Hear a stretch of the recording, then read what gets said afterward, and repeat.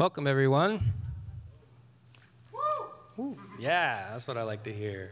The lights are going down. The music is, did you like the jazz? Welcome to the third annual Mount SAC President's Student Sustainability Awards ceremony. I hope everyone here is enjoying the beautiful weather today and had an enjoyable Earth Day.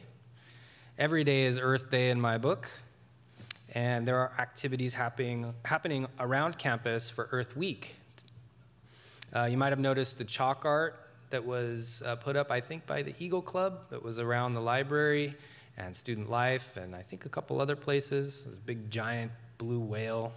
It was quite impressive. I was pretty impressed when I walked in on Monday and saw all of that. There's also been the eco pop-ups. I know there were a couple today when I was walking over here. There are sustainability tours planned. And we have a guest, Christopher Nurgis, who's going to be here today on campus at 1:45 at the Wildlife Sanctuary theater or whatever auditorium there. What do you call it? Amphitheater, that's the word. So I'm sure all of you are aware of these things, of Earth Day and things like that. Finding ways to participate on campus, of course, is ideal, and I hope you're all have a chance to do some of those things this week. Including this event, afterwards will be the annual Earth Day lecture with Jonathan Rynn.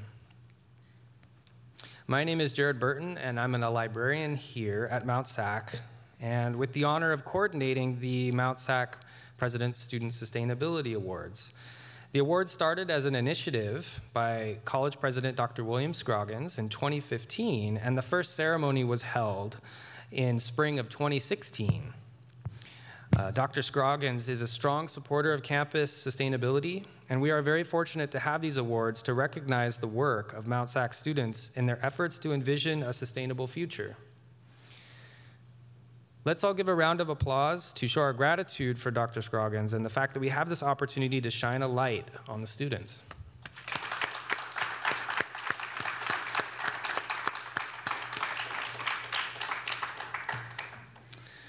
According to the purpose statement, the Mount SAC President's Student Sustainability Awards are intended to encourage Mount SAC students to engage in the study and exploration of topics related to sustainability, leading to the development of solutions to environmental and interrelated social problems confronting Mount San Antonio College and the larger society. So as we will see, the awarded work can address not only environmental issues facing campus or society, but also the interrelated social problems that arise out of those issues. This gives the opportunity for students to really think broadly or specifically in terms of how to propose solutions that lead to a more sustainable world. So how is sustainability defined? According to the U.S. Environmental Protection Agency's website, sustainability is based on a simple principle. Even that everything that we need for our survival and well-being depends, either directly or indirectly, on our natural environment. To pursue sustainability is to create and maintain the conditions under which humans and nature can exist in productive harmony to support present and future generations. Part of the sustainability movement is something known as regeneration. For example, Cal Poly Pomona, just over the hills to the east, has the Lyle Center for Regenerative Design, housed in the College for Environmental Design, and states on their webpage, titled About Regeneration, regenerative studies is a unique descriptor for the interdisciplinary field of inquiry concerned with a sustainable future. While closely aligned with environmental, economic, and social sustainability projects, regenerative studies places emphasis on the development of community support systems, which are capable of being restored, renewed, revitalized, or regenerated through the integration of natural processes, community action, and human behavior. It is argued that the development of regenerative systems is the most promising method for ensuring a sustainable future, not merely conserving critical natural resources, but even enhancing them over time, end quote. I have provided a very general definition of regenerate, which is the root word of regeneration on the screen here. One, to reestablish on a new, usually improved basis, or make new or like new. Two, to bring, lead, or force to abandon a wrong way and adopt a right one.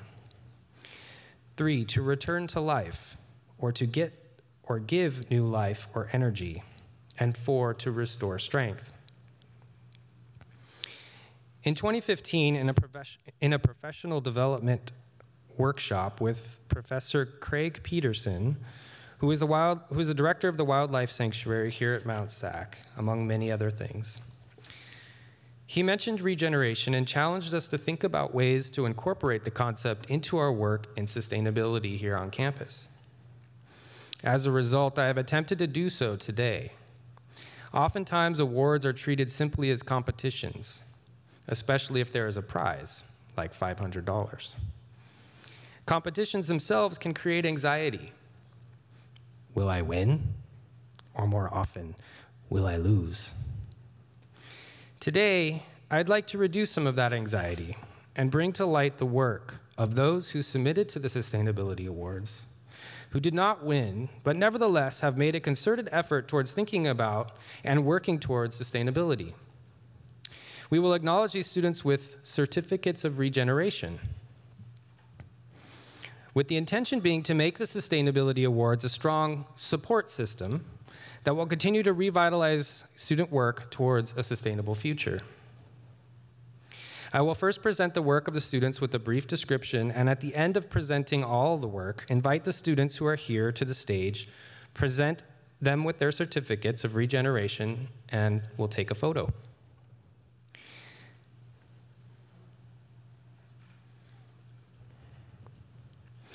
The first student is Alonso Armendariz. He was suggesting that we have sleeping pods on campus. I heard a yeah and a yes. He took a survey of students, and 95% of the students supported this concept. Rest is important, sleep is important when you're a student. So, he is our first regenerative certificate winner. Marissa Caldera, a beautiful and provoking painting about the importance of personal and collective decision-making for a better future. This art piece makes you think about how making a decision is critical to creating a sustainable future, whether it's minor, day-to-day, or in a bigger context. Her picture says, "My painting, Decisions, shows the two very different worlds we humans can have depending on the choices we make. Little decisions from day-to-day life or major life-changing decisions all impact our world. Change needs to happen now. Every person is responsible." Anthony Gradius, he suggested creating the West Covina Community Garden. You can see he wrote here in his essay, "The difficulty lies not so much in developing new ideas and as in escaping from old ones," which is a quote from John Maynard Keynes. He says that accurately describes the way in which the world works today. "I plan to share with you a solution that can contribute to a majority of our problems we face today on a global scale, such as pollution, world hunger, homelessness, and even poverty." So he goes on to talk about how community gardens are something that are a sustainable system, support system for food, right? For people who maybe are impoverished in food, who live in food deserts, but also as a way to bring people together and to work towards a common goal and enjoy gardening, which is a very healthy thing to do. Sandra Nunez. This is a very unique entry, what Sandra did was notice that there wasn't a crosswalk on campus that was nearby the Child Development Center. And so she circulated a petition to students, particularly students with children, to suggest a crosswalk be painted. And it worked. There's now a crosswalk there. Sandra Nunez also presented with Amanda Frausto, I think, the issue of mothers on campus not having adequate resources to nursing rooms. So if they are breastfeeding, how are they supposed to do that and be a student at the same time? And so they wrote an essay and a paper showing the need is very critical for that here on campus. And working in the library, I see very often parents who are students with their children, and it is an important thing. We are all at different stages of our lives where we need certain support systems here on campus, and I think this was a very legitimate concern and a very important suggestion to make. And finally, we have Phi Theta Kappa. They hosted an event in 2018 fall called Make a Difference Day, and they volunteered at a place called Amy's Farm, which is a local farm that relies heavily on volunteers to maintain their fields. They felt it was a way to reach out to the community to help maintain their work, their agricultural work there, and that work is very valuable when our students go out and help in the community. So if any of the students I have just named or the representatives could now please join me on the stage, I will present the certificates of regeneration and we'll take a photo. And please join me in a round of applause for all of them. I have at least one. Come on up. A couple more.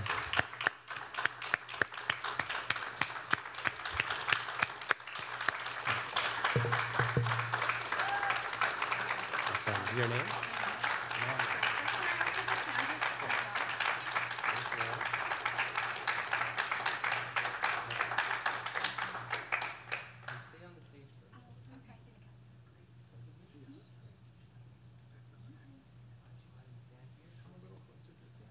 So we can see all that and look at Jeff and we'll take a picture.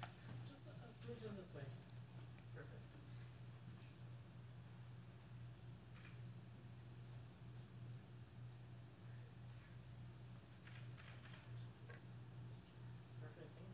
Okay, thank you so much. Another round of applause.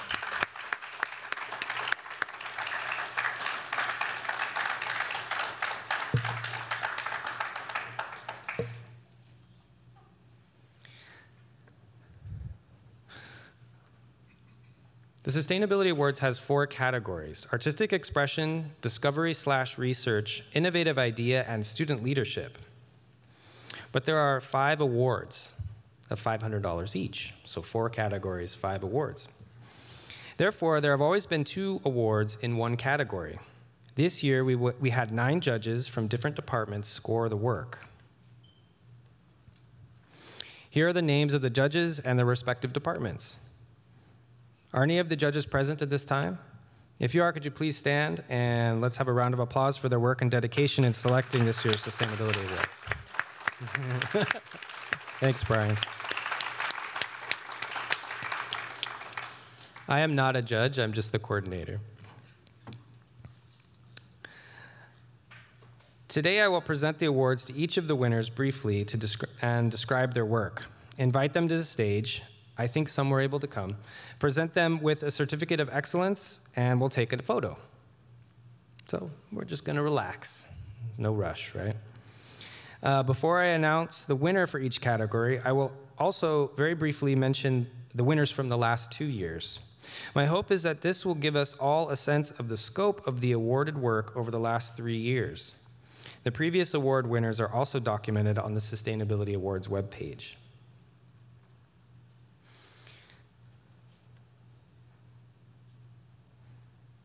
The first category recognized today is artistic expression.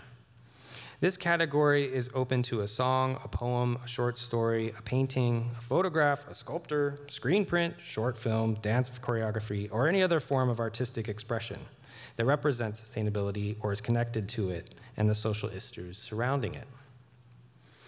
In 2017, Alice Tokunaga won for the sustainable dress design. In 2018, the Native American Intertribal Student Association won for a short film titled Hungry Ghosts' Journey for Water.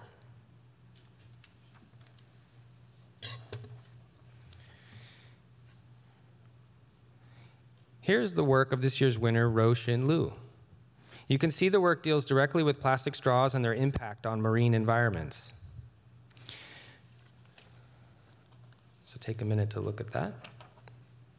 According to Rynn Liu, he writes that in a 2017 study from researchers at the University of California, Santa Cruz, almost 91% of the plastic straws we use are not recycled properly and end up in landfills or the ocean. The main reason to eliminate the use of plastic straws is because it has a strong negative impact on our oceans and marine wildlife. Plastic straws are small and unnoticeable, and many people forget that they are plastic and do not recycle them.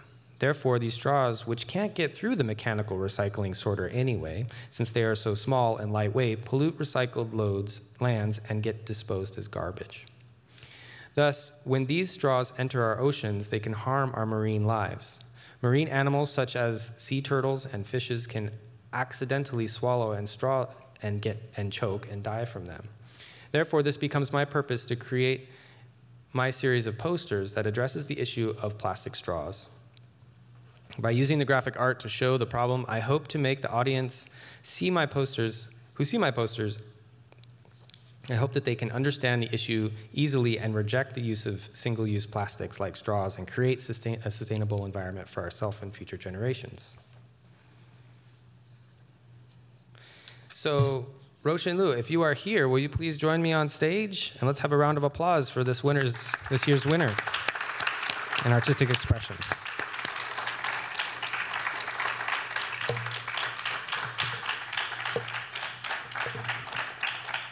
Thank you so much. Thank you.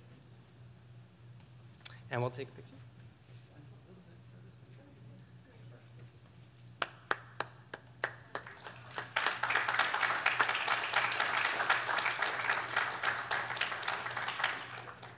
Great. Thank you so much. Congratulations. Congratulations.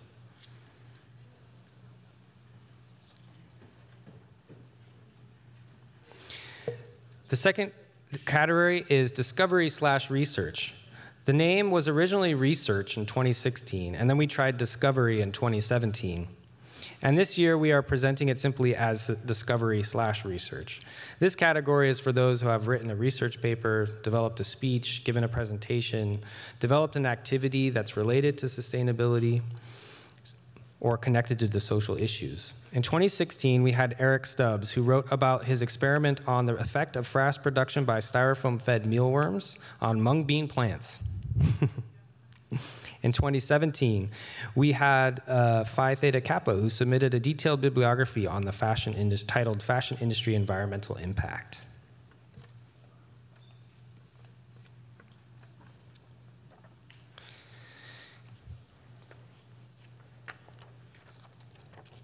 Here's a passage from this year's winner, Anika Nicole White. She writes, "The origin of your water bottle starts as polyethylene I can't even say it, or more commonly PET, which is not a pet you want to have around and take care of and pet, right?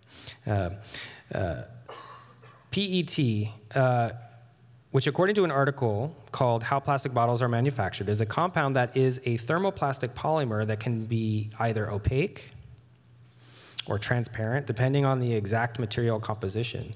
PET is deadly to humans. In many studies, it is linked to cancer and is often the cause of that bottled water taste associated with water companies. Whether it be Life Water, Dasani, or Aquafina, they all have that weird plastic taste. This is the taste of the plastic bottle students' water comes from, which is one of the most deadly carcinogens of our time, and it is in every single plastic product sold in student stores.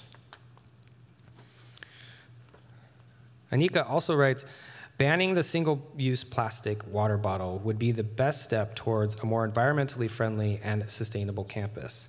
The production of the water bottle causes pollution within the air, since crude oil must be purified to create bottles, and pollution in the form of litter, which is in turn eventually will turn into marine and terrestrial contamination from improper disposal of plastic bottles.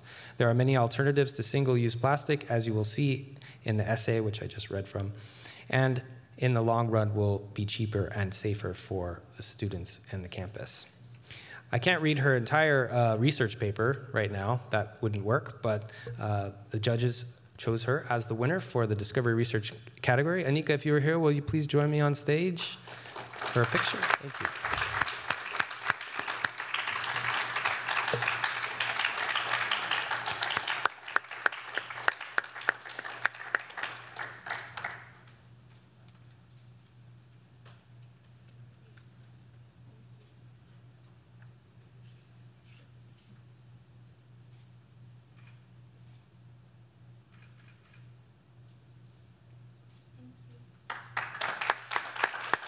Great work.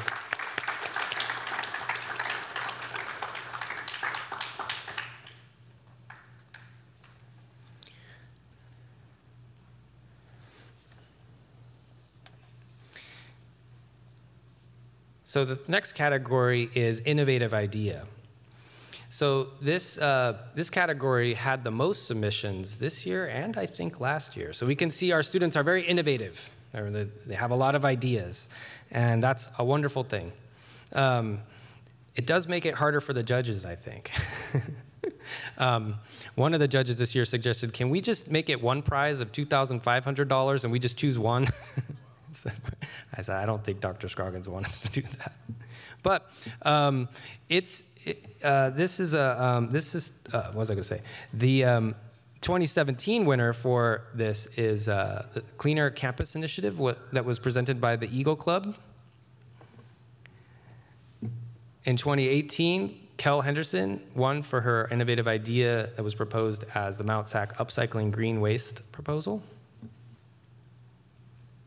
And then we had a second winner in 2018 who, it was the group, the Society of Physics Students, who designed a climate change detecting rocket. And it really did, and then used it and launched it and was able to have a sensor that was able to pick up particulate matter. So here's a portion of the submission for this year's winner, Vic Chow. And this is a I found this one very unique in that it's a proposal that's based on work done by Vic at Los Osos High School. So as a high school student, he writes that when he found out about the breadth and depth of the problem in high school, I created an organization called E-Exchange, whose goal was to collect e-waste from the surrounding community, fix all the electronics we could, and recycle the ones we couldn't, and distribute the electronics that we fixed to students in need. During our first collective drive, we were able to collect over 2,000 pounds of e-waste, and donated over 30 computers and laptops. After we cannibalized the computers to make them usable ones, we worked with the administration to create a process to distribute electronics to those in need. Vic then continues to write that the E-Exchange at Los Osos High School is alive and well. However, I have further aspirations and modifications for what I consider to be a decent proof of concept. We ran into many roadblocks along the way and had to cut through lots of red tape in order to get the organization up and running.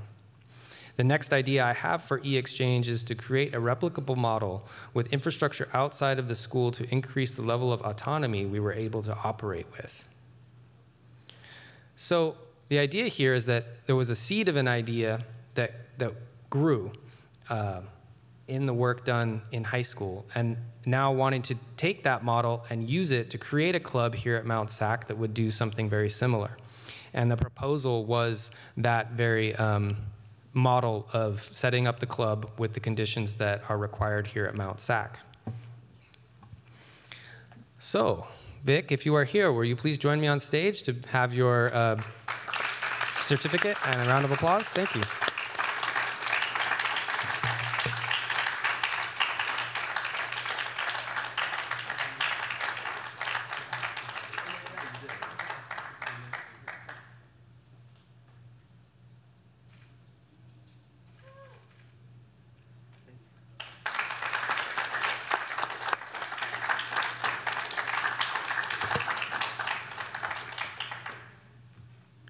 So, like last year, we did have two winners for innovative idea. This year's winner, presented by Rynn Jimenez, was an idea called the Club Carbon Commitment, referring to clubs here on campus.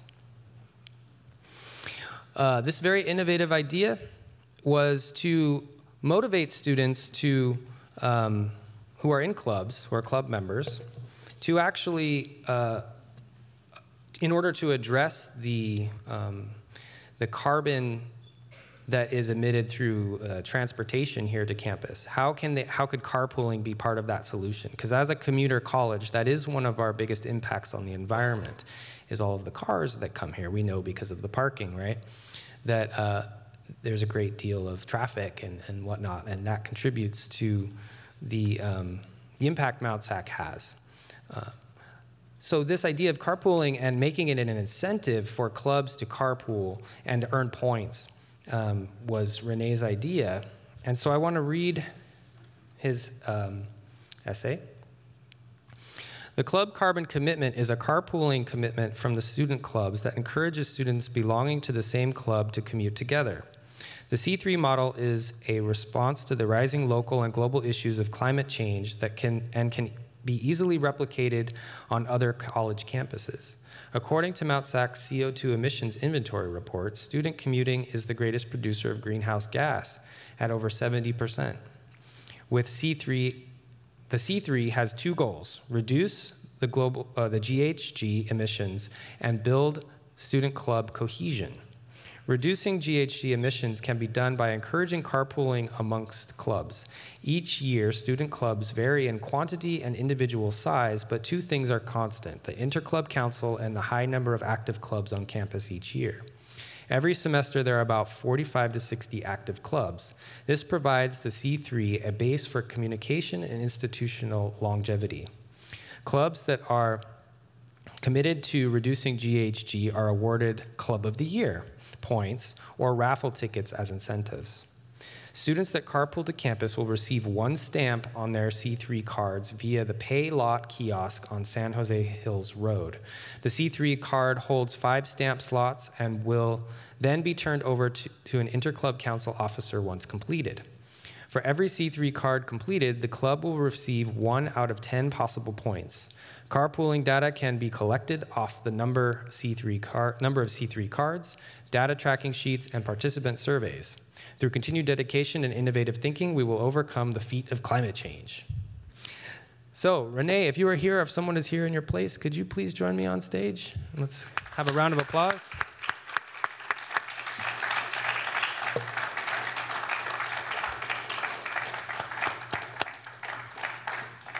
He's not here.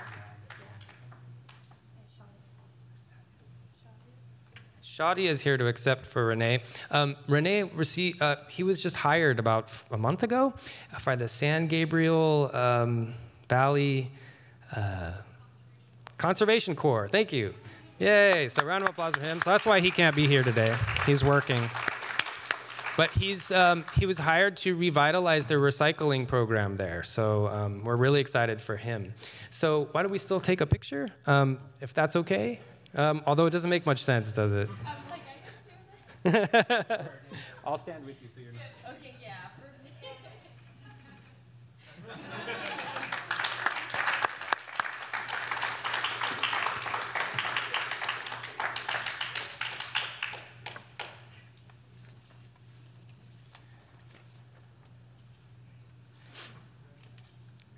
Okay, so for our fourth category and the final award that will be presented today, it will be in the category of student leadership. And here is a picture and a, oh no, I need to talk about the years previous. So from 2017, the winner was the Eagle Club, an environmental action group for a livable earth, and they applied as a model student club. In 2017, we had a second winner in student leadership, and that was the Horticultural Club. They worked under the title of the Rhodes Elementary School Garden Revival Project, which is a local elementary school where they went and helped to revitalize their school garden. And I checked in with them recently with their club advisor, and it is still going. None of the people who won that award are students anymore, but they continue to do their work, and that is a great sustainable model. In 2018, Phi Theta Kappa won for Beyond the Label, the Beyond the Label Sustainability Fashion event, where they put on a fashion event, I think right here on this stage, to raise awareness about the issues related to fashion and environmental degradation. So here is a picture, and I will read the essay for the Eagle Club, which won this year. In the fall of 2018, Eagle, the Wildlife Sanctuary Restoration Committee and Biology Club led a fundraising and community service effort to rehabilitate the meadow habitat of Mount Sax Wildlife Sanctuary. We raised approximately $1,700 from sponsorships, purchased over 50 native plants, and relied entirely on student volunteers. A portion of the funds is also being used to refurbish a greenhouse on campus, and the dual purpose of creating an educational resource and growing our own native plants in the future. A majority of those who visited our booth were not previously aware of the sanctuary or the importance of native habitats for ecological sustainability. The plant drive was an excellent platform for public outreach, as we were able to educate the Mount Sac community on the importance of conservation and the various on-campus groups that are aligned with environmentalism. Organizing and executing this plant drive was a novel experience for everyone involved, and we were able to explore the process of event planning and fundraising. In addition, we kept close records and established guidelines so that the plant drive can be replicated in the future. The experience allowed us to better understand the collaborative nature of community projects as we worked with students, faculty, members, volunteers, and the local botanic garden. Taking this idea from conception to completion was a valuable learning experience and proved that a small group of individuals empowered with effective leadership can bring about long-lasting positive change. Anyone here from Eagle, please join me on stage, and let's give them a round of applause.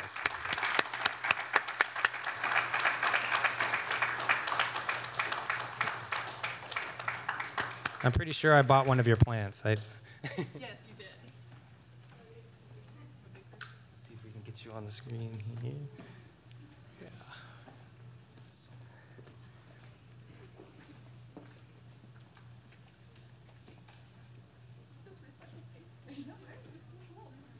Shift this way into the white light. You're in green. Come over. Perfect. There we go.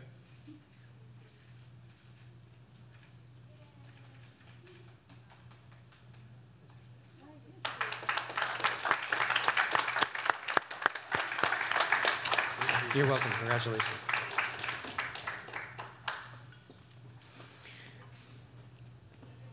So let's have one more round of applause to show our appreciation and support for all the student work presented today. I would like to thank our very own campus student-led graphic design students William Gillum and Monaco Orozco in Studio 13. William designed the flyer for today's event, and Monaco designed the certificates presented today. By the way, those certificates are printed on sustainable paper made from elephant dung. No trees were cut in their production. If you would like to find out more about the Mount Sax Student Sustainability Awards, take a picture of that slide there. Also just about sustainability on campus. Also on the Sustainability Awards webpage, there is a link to the library's resources. We have a research guide on sustainability you can explore. And thank you all so much for being here for the 3rd annual Mount SAC President Student Sustainability Awards. I will now turn over the mic to James Stone as we transition to our annual Earth Day lecture. Thank you.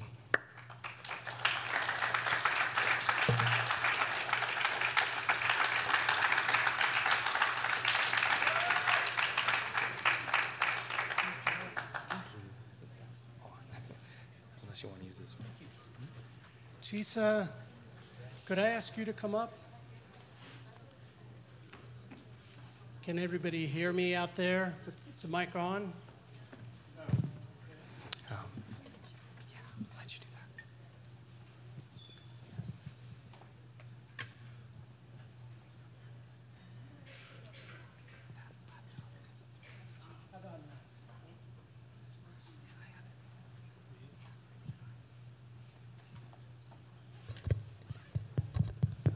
Yeah, okay.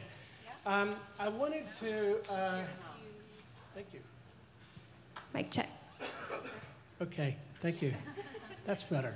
So I wanted to start off by thanking all of the members of the Climate Commitment Implementation Committee. Chisa provided irreplaceable leadership, in particular during the last year, I mean really throughout, but in particular during the last year of the process.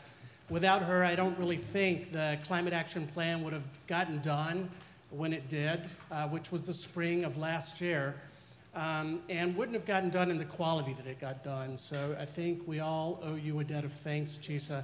And you've moved on to bigger and better things as president of the Senate, the Academic Senate. I also want to thank Chris Briggs, who also played a vital part in the completion of the Climate Action Plan, and Cameron Golestani, who conducted the first greenhouse gas inventory that had ever been conducted at Mount SAC.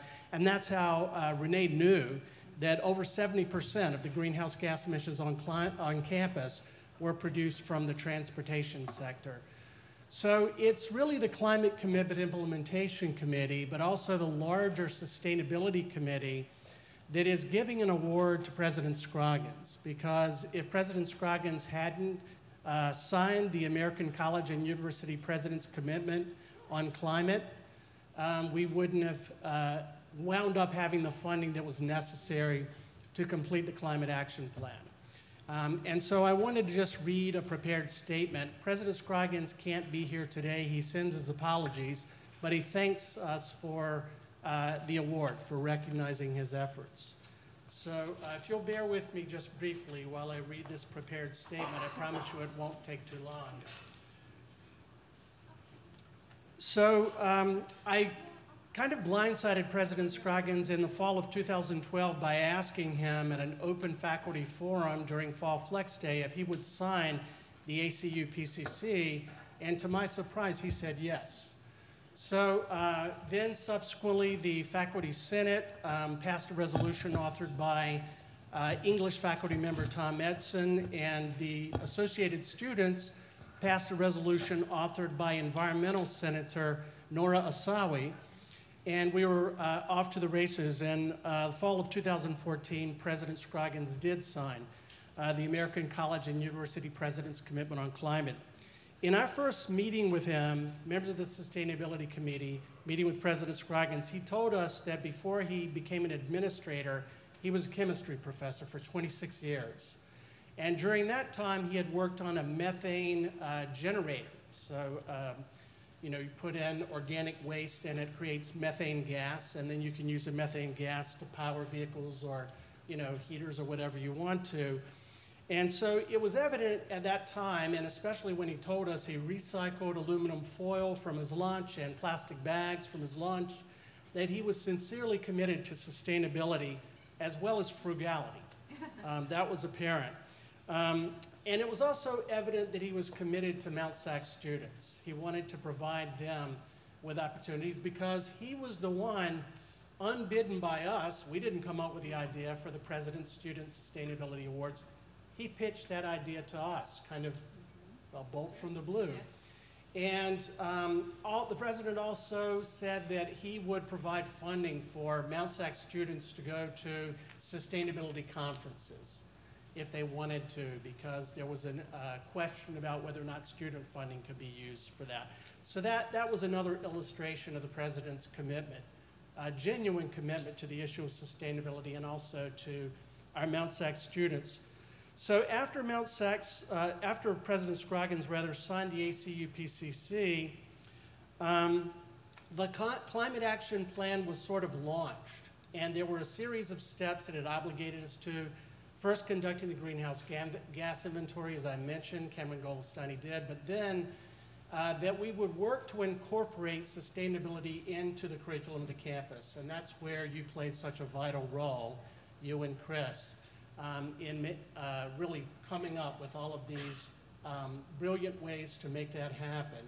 And we would be remiss if we didn't also mention the Dean of Instruction, former Dean of Instruction, Rynn Malmgrom's vital role in incorporating sustainability into every single discipline on campus in terms of its future focus. So she has since left. Then it also committed us to incorporating sustainability into the research agenda of the campus and also to community projects, to partnering with the community in terms of educating about sustainability and also in terms of launching joint projects related to sustainability. So once that happened, we saw that President Scroggins provided funding for hiring the consultants, that was HMC architects, that actually carried out the research on greenhouse gas emissions and what kinds of measures we could adopt to reduce greenhouse gas emissions to the point where the college pledged to reach net zero greenhouse gas emissions by 2050 in 3 different phases.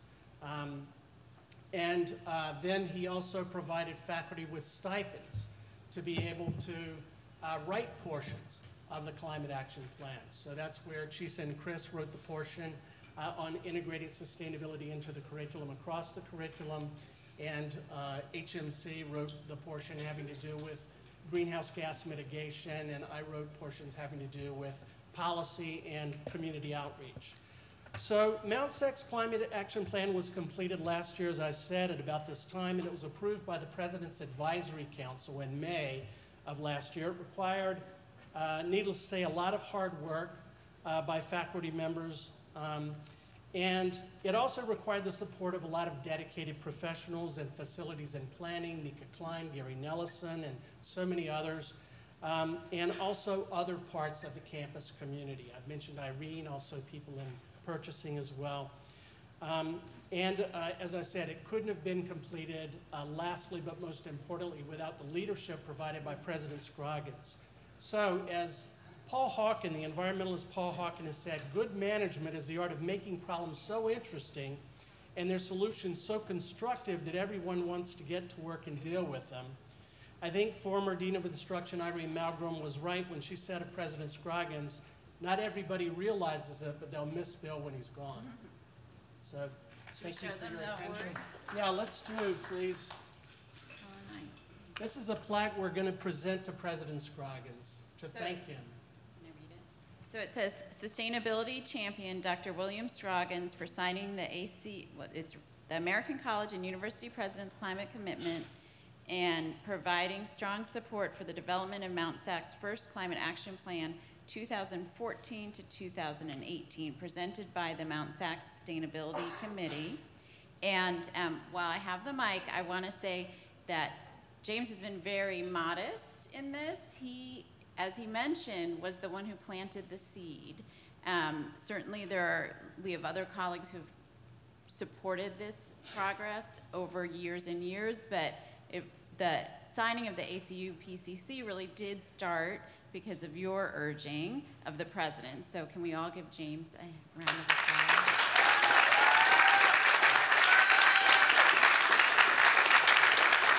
And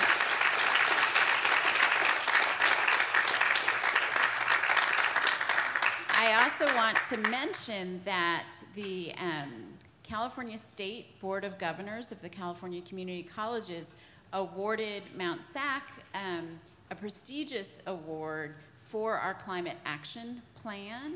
And the really good thing about that is I think it gives us a little more grease to the wheels to try and make sure that we continue to implement and work towards the goals set out in the climate action plan, hopefully with all of your help.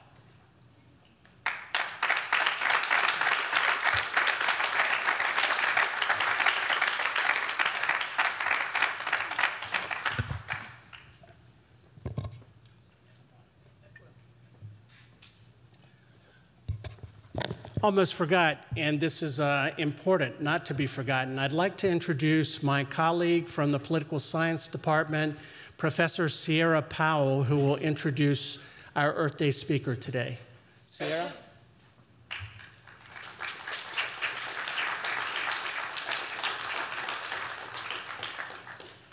Hello, everyone. First, thank you so much for taking time out of your day to come celebrate Earth Day with us and to hear this lecture. I'm here to share with you a little bit about our speaker. Jonathan Rynn holds a PhD in political science with a specialization in international relations from the City University of New York. He is the author of Manufacturing Green Prosperity, The Power to Rebuild the American Middle Class, and also the author of a chapter entitled Every Job Can Be Green, in Mandate for Change, Policies and Leadership for 2009 and Beyond, which was published by the Institute for Policy Studies. Additionally, John has published in the American Prospect, The Progressive, and is a frequent contributor to grist.org and other blogs, and is a fellow at the SUNY Institute for Urban Systems. He currently lives in New York City with his wife and 2 sons, who are also here today, where he does not own a car. Let's give a warm Mount Sat welcome to John Rynn.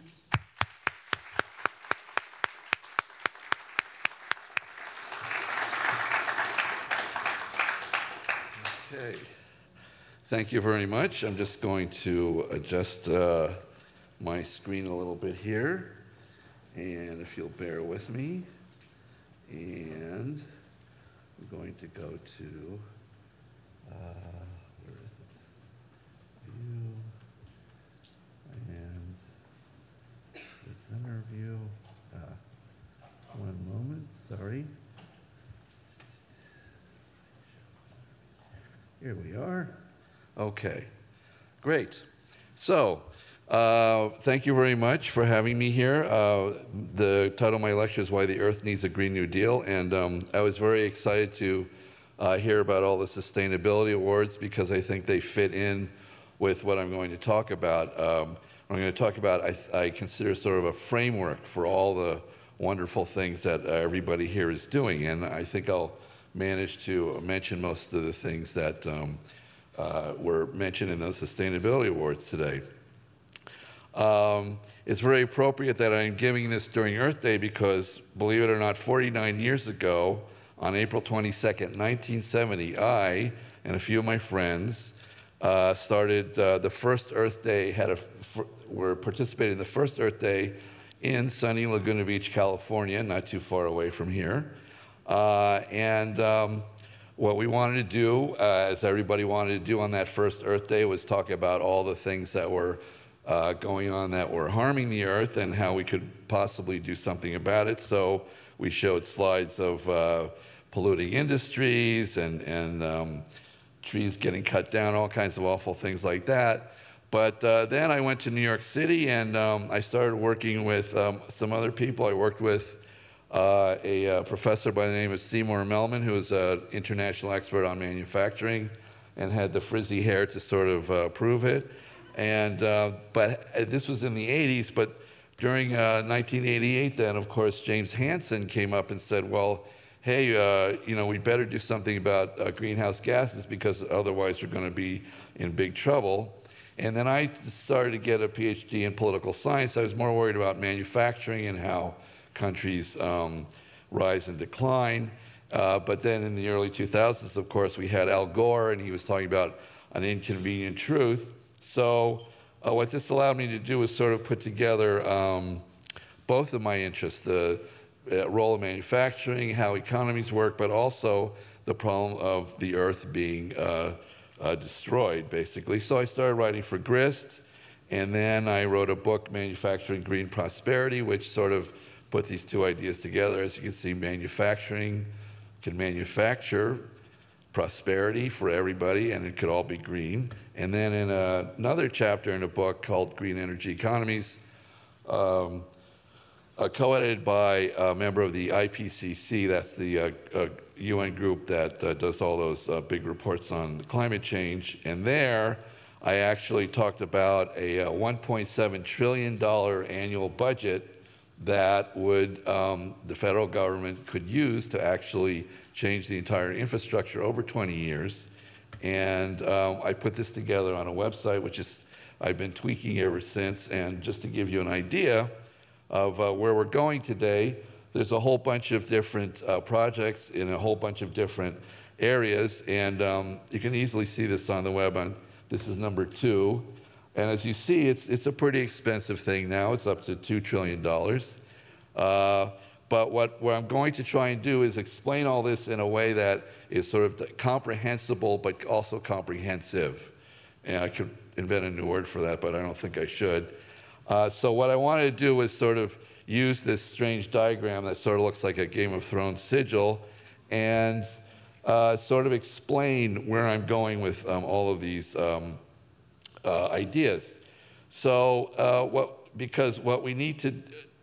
I'm going to argue is that we need a concrete plan that the federal government is going to lead, not the market, because at this point in time, there's no other way to eliminate greenhouse gases and prevent climate catastrophe.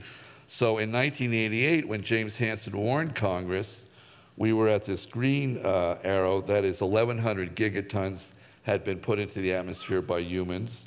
But now here we are at the red arrow in 2000, maybe this is 2017, and we've doubled since James Hansen gave the warning. We went in the opposite direction. So we don't have time, is what I'm going to argue, to play around with the market, although the market could certainly be used to accelerate what we need to do.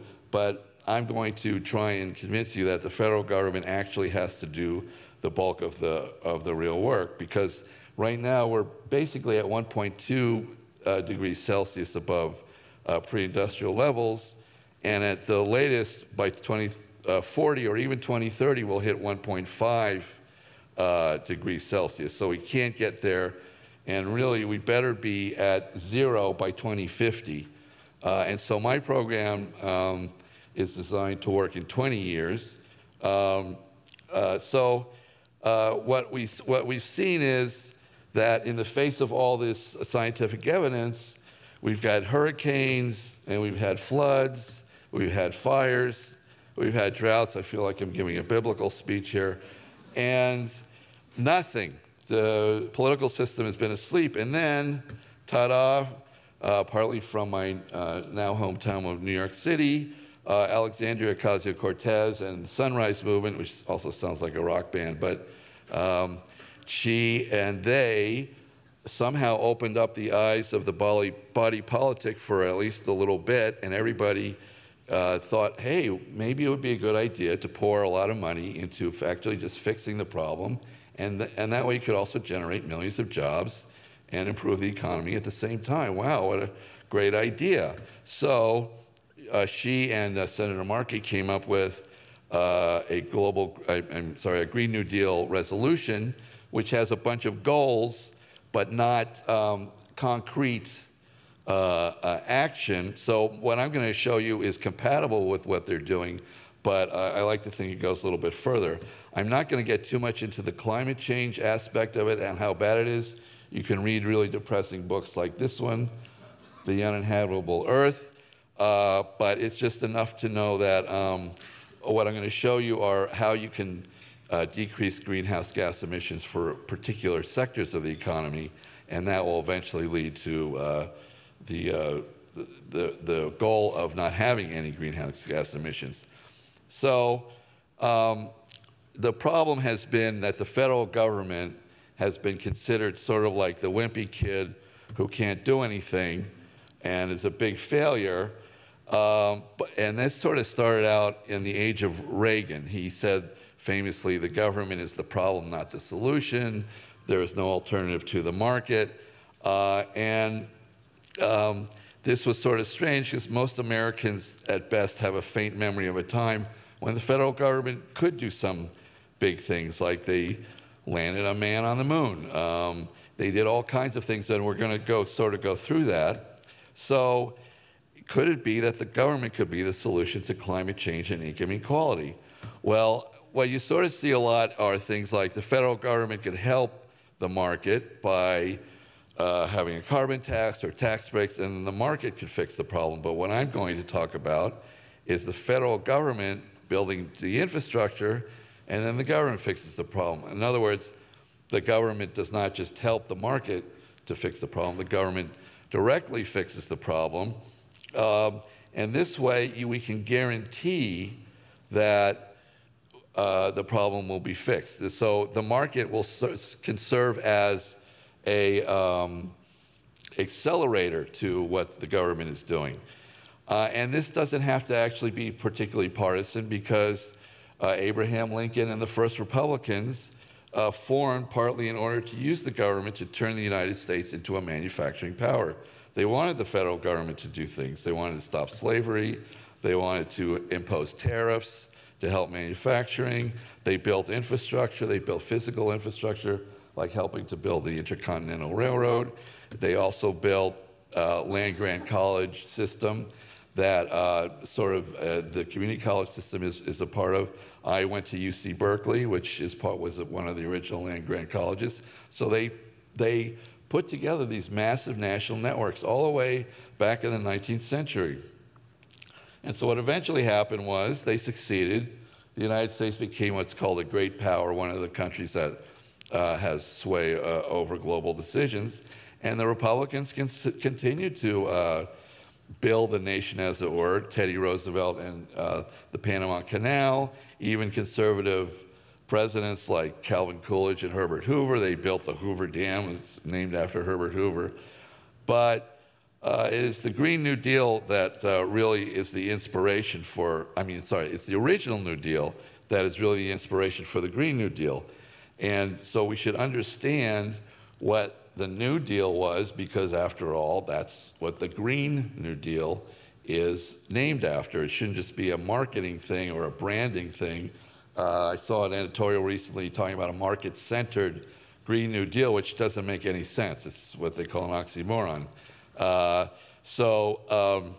What happened in the Green New Deal, in the original New Deal, was that the federal government simply built a lot of infrastructure and hired a lot of people to do it. So, for instance, most famously, there was something called the WPA, the Work Progress Administration. It composed about 2% of GDP, which in today's terms would be $400 billion a year, and they employed about 3% of employment, which today would be 8 million jobs. It was quite a substantial project, and they built a lot of the infrastructure that is falling apart today. There was another large part of this system called the PWA, the Public Works Administration. They built the really huge projects. They subcontracted to companies, and then those companies built it, but the government was basically in control of the situation. And we still have things running today, like the Tennessee Valley Authority. So I think we can draw many lessons from history. So you can have lessons, you can even get a lesson here. The first lesson is the federal government can very successfully plan and manage big, complicated, government-owned infrastructure projects that employ millions of people. They can do it. The New Deal also had another very successful, and actually this was the most popular project, called the CCC, the Civilian Conservation Corps. And what they did is they went around the country, particularly during the Dust Bowl, which was this horrible drought really that happened in the middle of the country, and they helped plant millions and millions of trees, and they also did all kinds of other ecological restoration. So that's something that we could do today. So lesson number 2 is that the government can very successfully rebuild and restore ecosystems. So it can be very green. But even the New Deal is not large enough to fix the problem of the Great Depression. It took World War II and the federal government spending as much as 1/3 of the economy on the war to finally put the economy out of the Great Depression. So the government even paid for a whole new set of industrial machinery that company used after the war, and we're going to talk about something like that a little bit later. So the federal government after World War II created some more systems and helped some more systems along. They had the GI Bill, which helped people get new homes and provided money for college. My father used this because he had been fought in World War II, and he eventually became a professor because of the opportunity to have this GI Bill. It built the interstate highway system, the largest public works project in world history. If you want to call it this, the most socialist thing that's ever been created, the interstate highway system. And so we also created an R&D system. So another lesson is that the federal government must continuously redesign the set of basic infrastructure systems if we want to create a better society. So after World War II, with all this construction going on, manufacturing boomed. There were millions of people being employed by all this construction, and the middle class did really well. And so lesson number 4 is that by building infrastructure, the federal government can help maintain or rebuild the manufacturing sector. Well, something else went on during this time too. There was so much work that even the racist creeps that ran most companies back then relented and hired African American and Latino workers, thus making for a solid working class in most communities of color. So millions of African American families, for instance, came north. They made their way to cities like Newark, New Jersey, and all the good is from Newark, and they took advantage of all the good factory jobs there. At the same time, all workers saw their incomes rising through the 1960s because there was so much work to do, partly because of what the federal government was doing. So, lesson number 5, the final lesson here, it's all going to be on the test, don't worry. The federal government can help defeat bigotry in the workplace and keep wages and income rising by spending money that leads to low unemployment. But then, in the mid-60s, a big turn. We went from the Great Society, Lyndon Johnson had the Great Society, to the Vietnam War, and in the middle 60s, manufacturing started to decline. Newark, instead of being a source of jobs, became a disaster. There was a riot, and there were lots of riots, and I think what people don't understand was that was because deindustrialization hit communities of color before they hit other communities, and so people were pissed off. And we also see here, you can see that that line that goes up, that's basically where wages and income should have gone from 1973, but instead they went where that's flat, and that's why most Americans haven't seen much of a raise in decades, and they've been getting very mad about it. And there have been some very negative political repercussions, including this rising specter of what you call neo-fascism or whatever. So we want to try and get back to this, and this is why, in case you're wondering, one of the main goals of the Green New Deal is to get people back up to where they're enjoying the gains that technology provides. So federal spending on new and expanded infrastructure leads to healthy ecosystems. It leads to thriving manufacturing and low unemployment, and it leads to rising incomes and less bigotry. So I hope I've laid out at least part of a case for why you might want to consider the federal government doing things. So what is it that the federal government should build? Well, what we have here we're showing basically what we have to do. These are the percentages of greenhouse gases. On the right there is the United States. On the left is globally. And so the very first thing that we have to work on is electricity, because that will then allow us to decarbonize, that is, remove greenhouse gases from many of the other sectors. So we need to build a lot of wind farms, solar farms. We can take advantage, if the federal government does all this, and it's all very fine to give incentives to do this sort of thing, but if the federal government does all this, they can create a very efficient system using figuring out where the wind blows at all times of the night and day, or where this solar energy is, so that you always have this constant inflow of renewable energy. So our first piece of our diagram here, I'm proposing an interstate renewable electricity system. Just as we have an interstate highway system, we could have an interstate renewable electricity system the federal government would build and own and operate. And this could be very efficient, as Stanford professor Mark Jacobson, who has been leading in this field, has been calculating, so I didn't have to do all these calculations myself.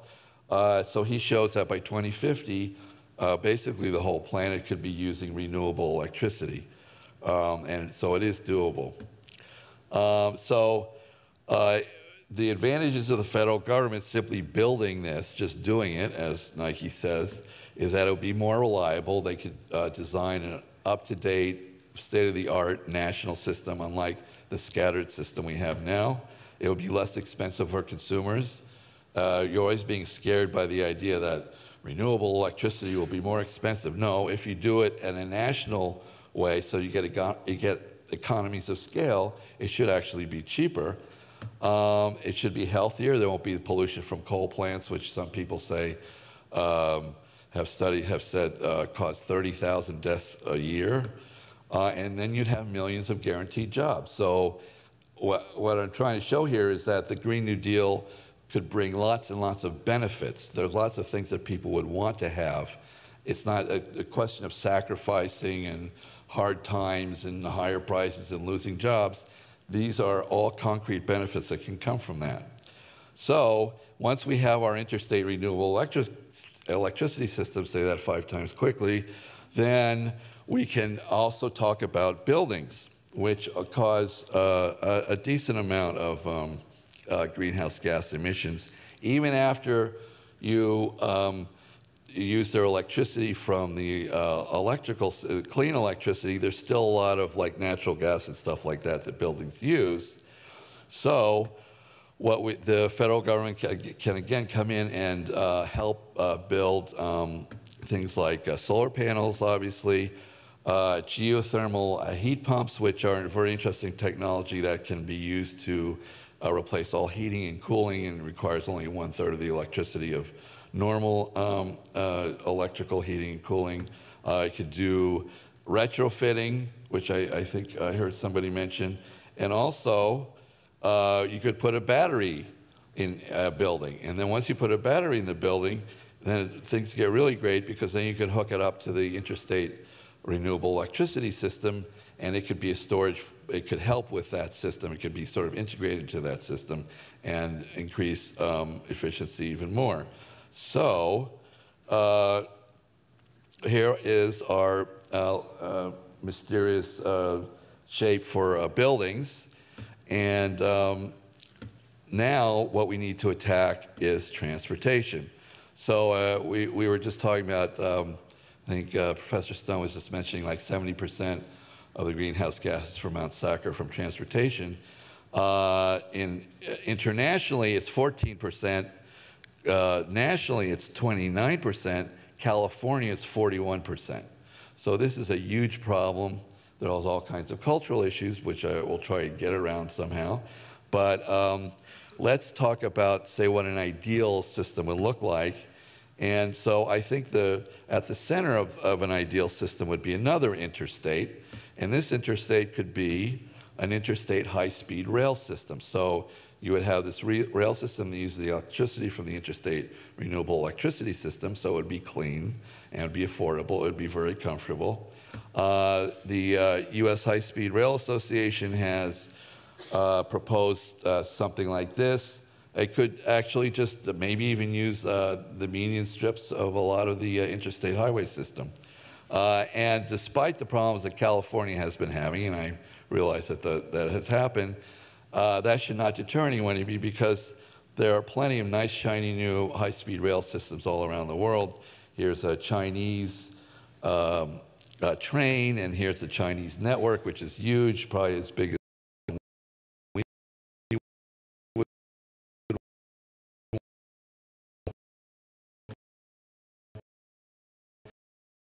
Here's the French have of course, probably the fastest trains going up to about it would be is that it could go right into the middle of town, of a city, and then if you're in the city, if you're in what I call a walkable neighborhood, you could get on transit, you can hop on transit or just walk to the main rail station. So here in New York City, Grand Central Station, Penn Station, those could be the feeders off to an interstate high-speed rail system.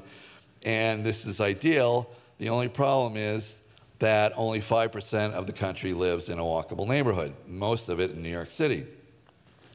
So it turns out that allegedly 25% of the United States of the households in the United States would like to live in a walkable neighborhood. And that a walkable neighborhood means you don't have to use your car. You could use your car, but you don't have to. So it actually gives you more choice. And after all, that's the meaning of freedom, right? More choice. So a walkable neighborhood could actually equal more freedom. But in order to do that, right now, walkable neighborhoods are extremely expensive because they're very desirable and there isn't enough housing. So logically, the way to do that then is to put more housing in, but the market isn't doing that. So the federal government would need to do that. And as my example, my family and I lived in Evanston, Illinois, just north of Chicago for a couple years, and we moved to this lovely apartment building. It was very comfortable, very affordable, and it had replaced a parking lot in what had been a downtown that had been falling apart. You know, main streets all across the country are falling apart, small towns and big towns. And what Evanston did was they decided to turn it all around, and instead they built residential buildings in the center of town, which would then support commercial buildings like Barnes & Noble and Whole Foods, et cetera.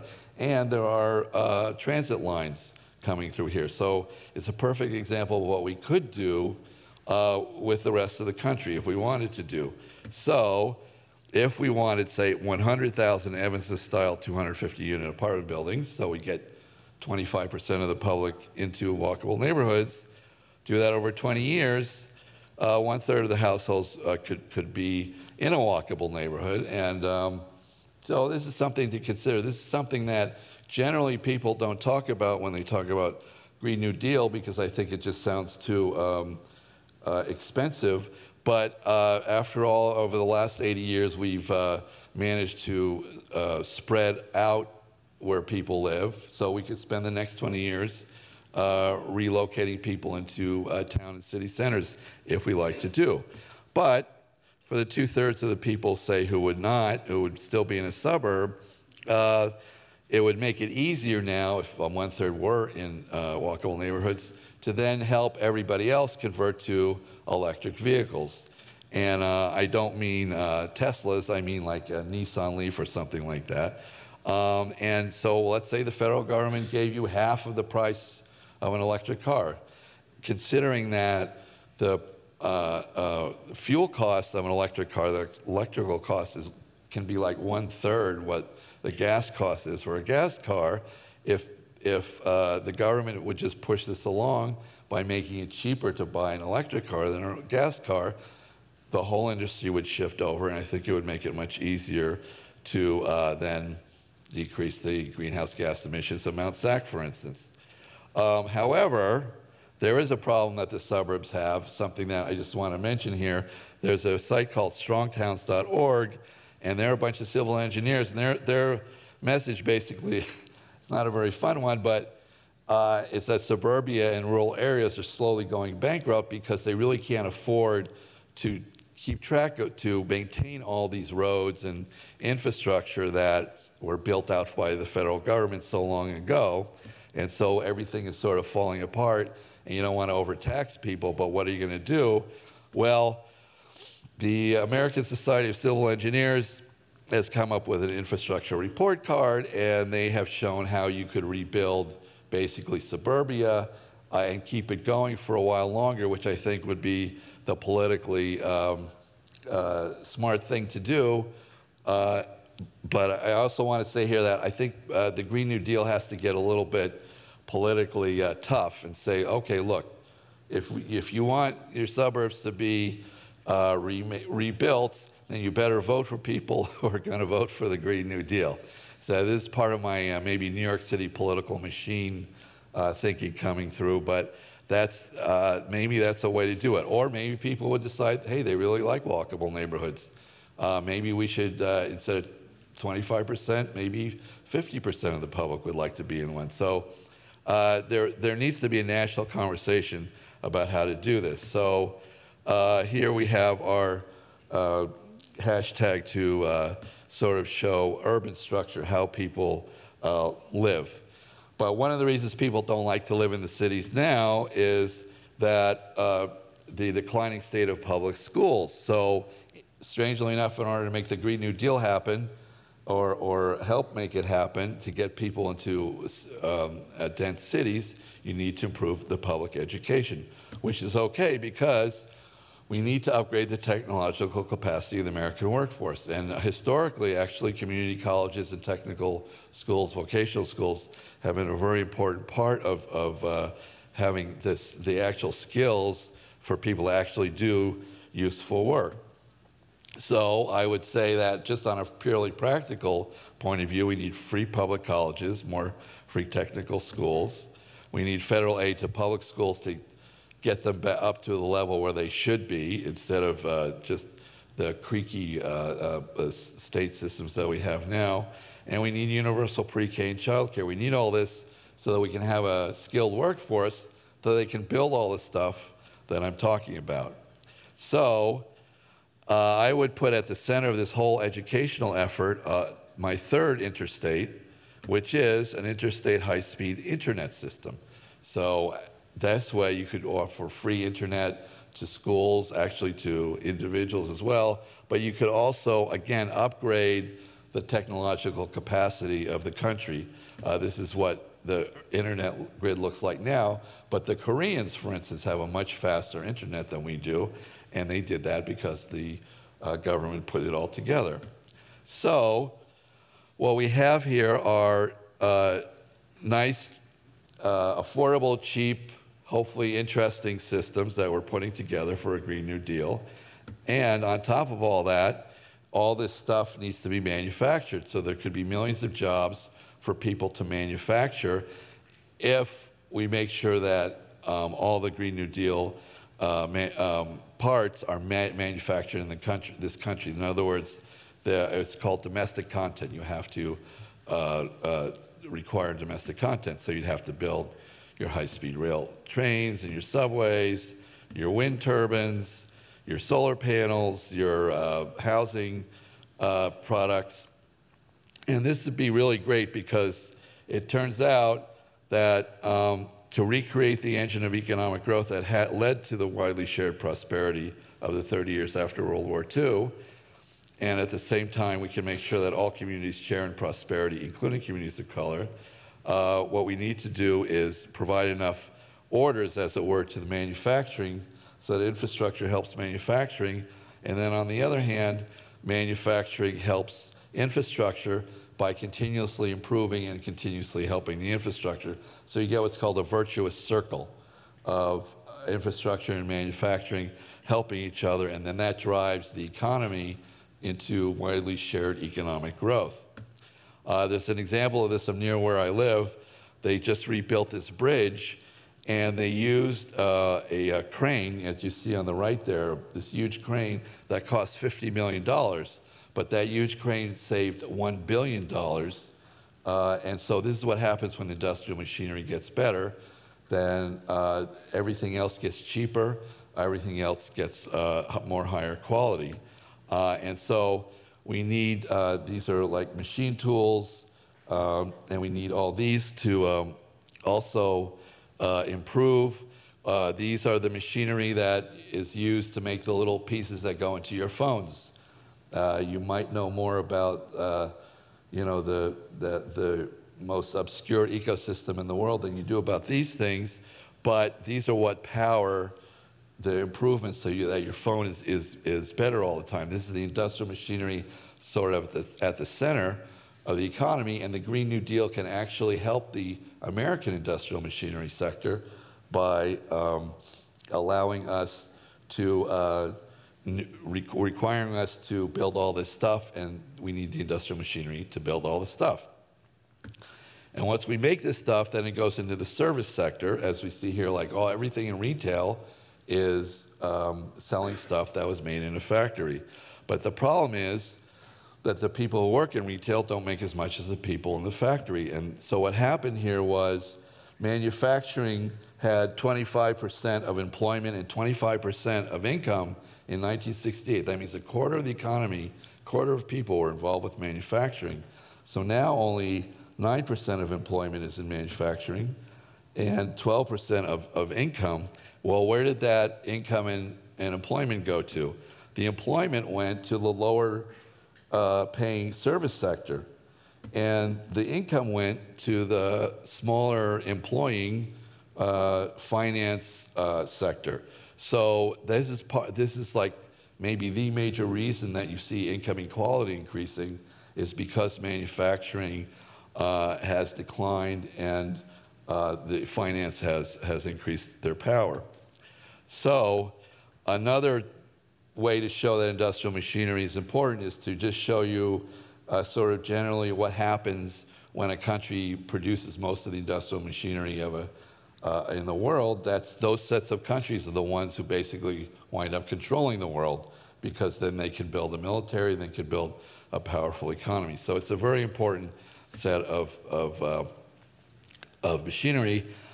And so, but to bring us back to what manufacturing has to do for the Green New Deal, we see here that industry actually creates about 22% of the greenhouse gases. So we have to do something about it.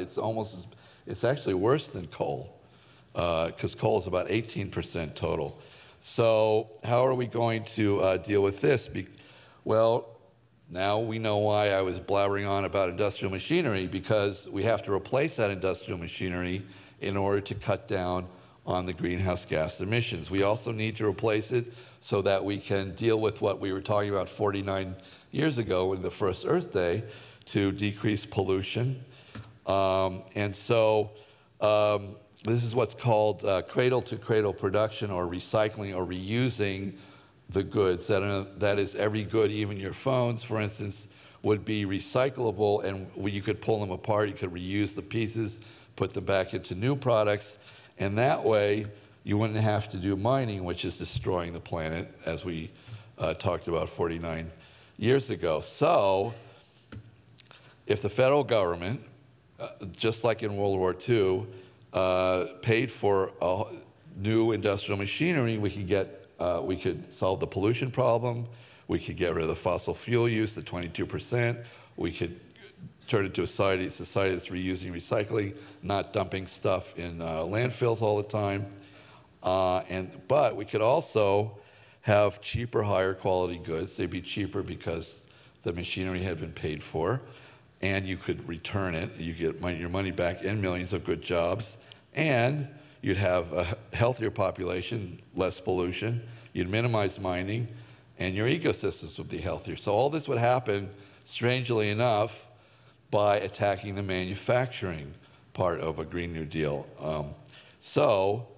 Now I can put in my little blue bar here and almost finish this diagram. But what we have to do now is we have to talk about the sort of last main sector of the society that's destroying the planet, and it's the agricultural part, which is almost the worst part in some ways. It causes globally almost a quarter of emissions.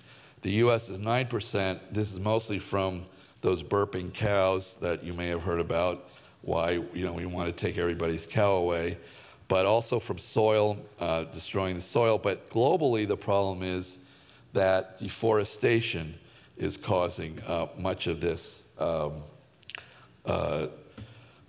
much of the problem. And so we have to do something about that. And so I was very pleased before you came in the Sustainability Awards, they were calling them the Regeneration Awards.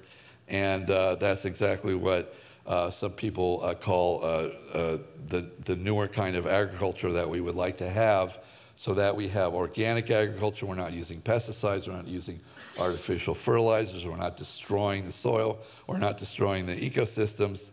And everybody's healthier because they have better food, they could have cheaper food, they could, and we could do this, again, with the federal government supplying the machinery and the implements and the training to be able to have a regenerative agricultural system. We could have, and also we could have more urban gardens. I noticed, I think you guys have something like that, which is fantastic. And the other great thing about this is that we really need to pull down a lot of the greenhouse gases that are up there in order to avoid getting to the 2 degrees of Celsius above pre-industrial levels, because at 2 degrees it gets really scary. You know, you start having nightmares about that book I showed you. It could actually run away to even 3 degrees, which then just becomes a real nightmare. So what you need to do is you need to reforest, restore ecosystems, which just happens to be what the Civilian Conservation Corps of the New Deal was doing. So what we need another Civilian Conservation Corps. So now we have our whole diagram, but we need one more piece. We have to make this thing global, because the United States is not the only country that is producing greenhouse gases. So believe it or not, here comes industrial machinery again, because what the U.S. did after World War II to bring back the economies of our allies, of the Europeans, of the Japanese, was it provided something called the Marshall Plan, provided a lot of industrial machinery and other help to help revive all these economies, and it was very successful. It's one of the great success stories of the 20th century. Well, we could do something very similar. The developed countries could give the developing countries lots of industrial machinery to make their own Green New Deals, and in return, this again is my New York City machine politics mind thinking, the developing countries would have to promise not to tear down the Amazon and destroy Borneo and destroy all the other rainforests and destroy their ecosystem. They'd have to let us help them actually protect it. And then so the developed countries would get lots more jobs producing all that industrial machinery, so it would be a benefit to them. And then another part of this, I think, has to be, we have to think about how are we going to deal with the agricultural problem that half of the agricultural use is to make cattle, to make beef. In short, to make cheap burgers. And as the Chinese, for instance, become richer, they want more cheap burgers. So that means they want to wipe out the Amazon so they get more and more cows so they get cheaper and cheaper burgers. But if we want to save the Amazon, if we actually want to reforest a lot of what's being used for cattle now, what are we going to do? Well, one thing we could do is try and replace cattle with fish. But to do that, then we'd have to protect the oceans because the fish are being horribly overfished. And then maybe they could come back after a few years and provide a lot of replacement for livestock. So that's another example of how, if you think about these things on a systems level, it's great to think about things on details and things that people can do, things that institutions can do, things that localities can do, but there's some things that need to be done on a national level and even need to be done on a global level, and this is, I think, a good example of that. So, as I said, we have to get every other country on board, and in particular China here has become a real big problem, but if we were producing our own manufactured goods, then their carbon dioxide levels could go way down because they wouldn't have to produce goods for us. I don't know if they'd like that too much, but perhaps we could, again, negotiate and say, look, why don't you just spend all your time greening your economy and stop making all this gadgets for us, and then we'd all be in a lot better shape because you don't want to lose Shanghai either. So what I want to show is that all this stuff comes together because we can plan, we can figure out exactly what we want to do, and we can even use it as a platform to elect officials. We can say, okay, look, we have this plan. If you support it, we'll vote for you. We can calculate how much employment people would have, and I calculated 20 million new people. So the people who are doing part-time jobs, the people who have dropped out of the job market, people who just don't like the job they have, they'd have very good jobs available to them. We could even eliminate poverty. One of the ideas coming out of the Green New Deal that Ocasio-Cortez has put forward is the idea of a federal job guarantee. The idea there is that if anybody who wants a job could get one, and that way, basically, you'd eliminate poverty because everybody would have enough income to support their family on a decent level. We can also assure all people in all communities, communities of color, white communities hit by the opioid crisis, urban professionals, every community, that the jobs will be fairly distributed, that factories will be placed in a fairly distributed way, and we can know that because we can say exactly where everything's going to go, and we can do that because we can plan it. And then we can determine what good jobs people in disappearing industries can have. There's a lot of press about a lot of labor unions don't like the idea of the Green New Deal because some of their members will lose jobs. Well, if you plan everything carefully, you could say plan to have a wind turbine factory right near the oil refinery that is going to shut down, and then all those people could just walk over to the wind turbine factory and they'd have a nice new job, and then everybody would be happy. So another thing that people usually try and argue against the Green New Deal about is how do you pay for it? Well, there's several ways to do this, and I don't want to go into too much detail, but suffice it to say that private banks, you might not know, every year create about $500 billion out of thin air in order to create investment money so that the economy grows. Well, the federal government could do the same thing with a federal infrastructure bank. They could also generate revenue from all of this stuff. They could generate revenue from the electrical system, from the train system, even building the houses, from the internet. So they could afford to, they could simply use that revenue to build all these things. And eventually they could even reduce middle-class income taxes, perhaps. They could tax the very wealthy and large corporations for about 10 to 20 years, the time needed to get all these systems up and running. We had this huge tax cut, which we don't need. We're at very low levels. Corporations paid much more in taxes during the Eisenhower administration. So there's plenty of room there. And then we can redirect money from the military budget and other unnecessary programs because the military there is supposed to be there for our national security. Well, this is our national security. And in any case, a lot of the military, if we don't do something, is going to spend all their time rescuing people from flooding and droughts and fires and all that sort of thing anyway. And also, I just want to say again, I don't think that it's going to sell very well to be proposing taxes on the working and middle classes because as you can see here, I'm trying to sell this thing. I think it all makes a lot of logical sense, but it also has to be saleable.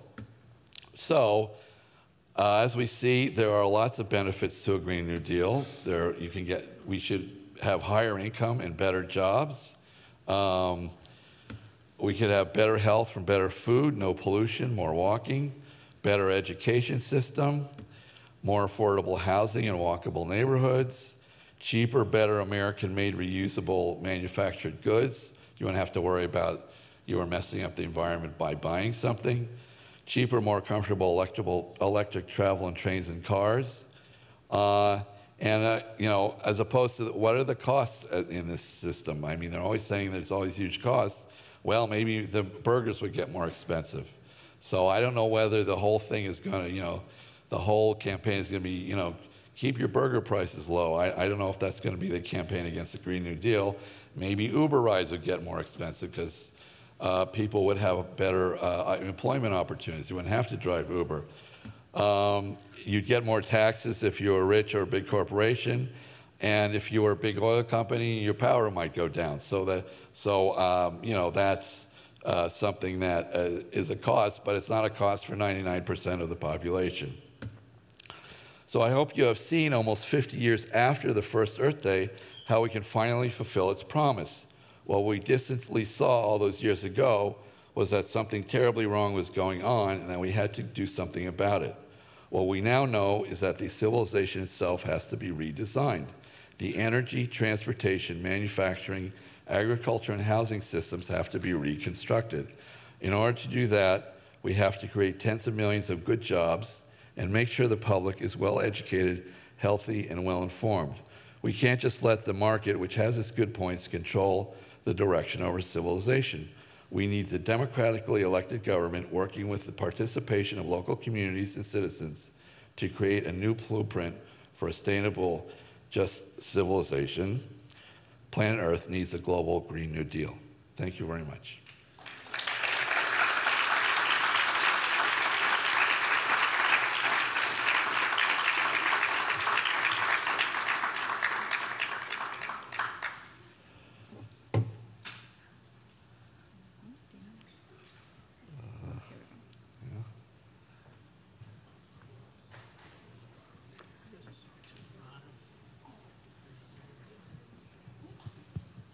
I think it's on. Yeah, I heard it. Okay, there we go. And before we get going with a question and answer period, the Eagle Club has an announcement they'd like to make.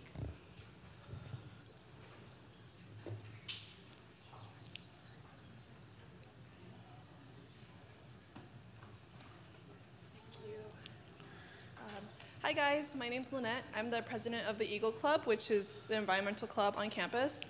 We actually have another event in the Wildlife Sanctuary at 1:45, so you guys have plenty of time to stay for the Q&A for this event. If you're interested in coming, we are having a wild plant expert come, and he's going to show us some different uses for a lot of native plants and how that kind of helps us reconnect with nature. So if you'd like to go, we have some Eagle officers here. Just look for them in this green shirt. And around 1:25, they're going to take a group over to the Wildlife Sanctuary. That's across the street at the corner of Mount Sac Way and Temple. Okay, thank you.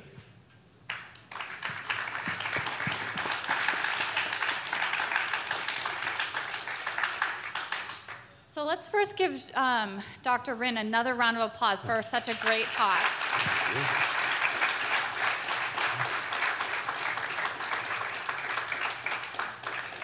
And now we'll be accepting some questions from the audience. So just go ahead and raise your hand. Yes.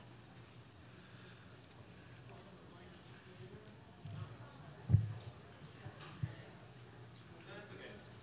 Just a quick question in regards to your high-speed railway system. I noticed that you had it pertaining mostly into the West and the East Coast, and then a lot of the Southern belt. But how are you trying to sell that plan or that policy to the northern flyover states, such as the Dakotas, Nebraska? And I noticed a lot of that area did not have any high-speed rail outlined into 2030. Yeah, that's a good point. Actually, that was from the U.S. High-Speed Rail Association. And, you know, it's something that somebody actually put together. I put it up there, but you're right. And I want to also point out that a good selling point of a high-speed rail system could be that you could reconnect a lot of those small towns and those rural states into the national economy, because with the air system, you know, they do this hub and spoke thing, and they basically sort of, some of those smaller cities and towns are dying because they're not integrated into the, you know, national system. And another thing I didn't point out was that this would also be a high-speed freight rail system. So that would really help the rural areas too, because they could get their stuff to market. So that's a good point. That, you know, the high-speed rail system should be sold as something that the rural areas could, and the smaller areas could benefit from, definitely. And by the way, please give me a hard time. I want to hear hard questions. So we'll take that one in the middle right there.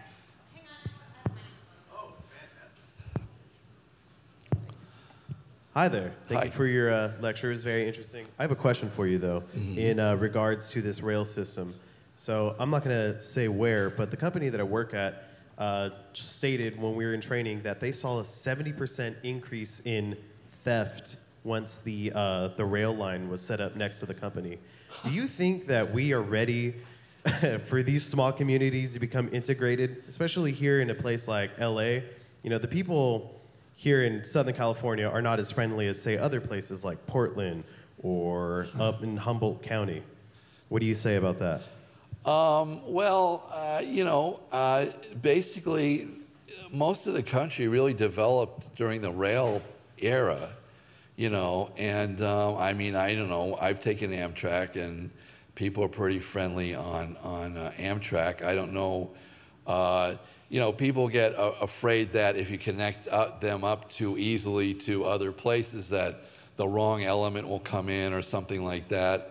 But see, this might be another example where the whole is greater than the sum of the parts, because if everyone has a good job, then you don't have to really worry about theft as much. Actually, the Green New Deal could be sold as an anti-crime bill, because if everyone's got a good job, that just historically has cut way down on crime. So that's one of the examples where it actually helps when you have such a huge, it seems like such a huge program. If you have such a huge program, it helps you make these connections together, and all these problems can sort of be solved at the same time. Does that sound reasonable? I see where you're going with this, but where would these jobs be coming from? What do you mean, where would the jobs be? You mentioned that with new jobs, we could see a reduction in crime. Mm-hmm. But where are these jobs going to be coming from? Well, yeah, well, that's why, in my greennewdealplan.com, I specify all the millions of jobs that each one of these programs would generate, and that's what was an advantage of the federal government actually creating these networks, like the interstate highway system they created, and it generated millions of jobs. So the interstate renewable electricity system would generate millions of jobs. The interstate high-speed rail system would generate millions of jobs. Manufacturing all that stuff would generate millions of jobs, and they all be pretty much guaranteed. So they wouldn't be coming from companies, entrepreneurs deciding, oh, let me try a new product. All of that could happen too. They'd be coming because that there would be these 20 million new jobs that the federal government would generate. Does that sound reasonable? I mean, it might sound, wow, they could do, can they do something like that? But that's the logic of the situation. Okay, and then there's a question right there in the green. Hi, I just wanted to know, because we use the original New Deal and the programs that came after World War II as a basis for the Green New Deal, but we saw in those plans, specifically with the GI Bill and other things like that, that there was a very lopsided growth, especially for people who were mostly white and male, especially in housing discrimination and job discrimination. White veterans were more likely to get these low-interest loans than veterans from people of color communities. How is it that we can avoid those pitfalls again to assure a more equal and just growth in this Green New Deal than before? Yeah, I'm glad you brought up that point, and I didn't mention a lot of these things, so I was hoping they would come from the audience. Ocasio-Cortez and her people are working very hard, first of all, to make sure that doesn't happen. They're very concerned about that. There's a lot of, work on what happened in the New Deal that was not good. And so that's why I was stressing, let's think about, well, with federal planning, you could go into a community of color, I don't know, say Harlem, because I live in New York City, and you can say, okay, we want to put a factory. Harlem used to, most of its employment came from the textile industry. We want to have this factory here that would help this, people in Harlem. We want to build these buildings. We want to retrofit all the buildings. The people who do that would need to come from the community. There's a term, I can't remember the term, but the term is basically the people who work on projects have to reflect the diversity of their community. So when you have planning, strangely enough, when you have federal planning, you can actually make it more democratic by decentralizing a lot of the decision making, getting back from the communities how they want this thing to be implemented. And that would probably take a little bit longer, you know, but it's worth it because, yeah, we certainly don't want to make some of the same mistakes that we made in the original New Deal. There was a question with the glasses. Do you want to ask? You're okay? Right there. Thank you for the talk. My question is for the, I'm assuming most of the new jobs are from manufacturing, and how do you account for the new workforce that aren't interested in manufacturing jobs? Yeah, that's a good question. Actually, most of the jobs are not in manufacturing. Probably most of them, the biggest chunk, if people really wanted to build walkable communities in those 100,000, 250 unit apartment buildings, that would probably be the biggest chunk would be construction jobs. Manufacturing would be maybe about a quarter of the jobs that I'm describing here. A lot of it would be operational, you know, operating the wind farms and the transit systems and all that sort of thing. But yeah, a lot of the manufacturing jobs would be there. But just keep in mind, my budget there at the moment is $2 trillion. It sounds like a lot, but it's only 10% of the economy. So you're really talking about a rather, well, it's a big part, but it's not huge. So, so for people who are, you know, in a working class, want to be in that sort of work, and also, by the way, it would be more high tech. It wouldn't be just the repetitive stuff, be a lot of programming. But what I also want to emphasize is that there would be a lot of professional work that would go along with that, in particular engineering. Engineering is in really big trouble in this country, partly because the manufacturing isn't there. I mean, you can't, and the infrastructure building isn't there. You can't be a civil engineer if no one's building anything. You can't be a mechanical engineer if no one's making anything. So this would be a great boon for engineering. In fact, that might be a big bottleneck in a Green New Deal, is to get enough engineers and actually highly skilled manufacturing workers. Oh, you know, those professions have deteriorated in the United States. And as I showed my sort of mentor there, Seymour Millman, is probably spinning in his grave because, I mean, the whole thing has just deteriorated in a horrible way. And on top of that, I mean, I think the educational system would offer a lot of opportunities for people, but the whole economy would be in so much better shape. I think it would be much better for people who, even outside of manufacturing construction. Let's come a little closer to the front in the blue right there.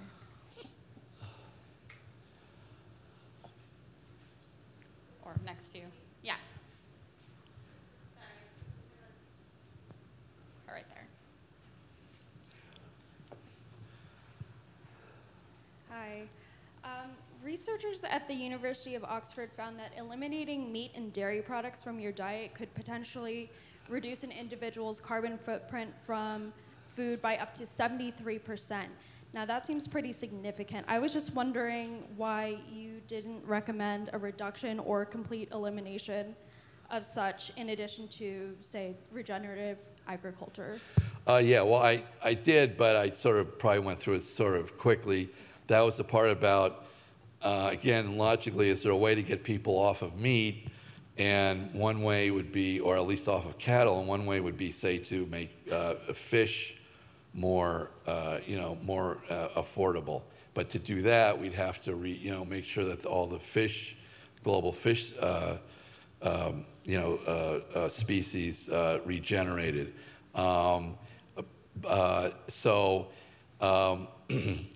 Yeah, there's also an article in the Lancet, I think. I don't know if that's the same article that, it would be much healthier not to have as much red meat. The other thing is, and I don't know, maybe this is just my hippie self talking, maybe if you had inexpensive organic fruits and vegetables, if it was as cheap to buy organic fruits and vegetables as it is to buy soda and chips and a burger, then maybe people would start to shift to those, or if it was cheaper to buy fruits and vegetables, people would shift to, so the whole idea is to look at this as sort of a system and say, okay, why are people eating so many burgers? Is it just because They like it, you know, they like it, but, or is it because there's some alternatives that we can offer that will get them away from it?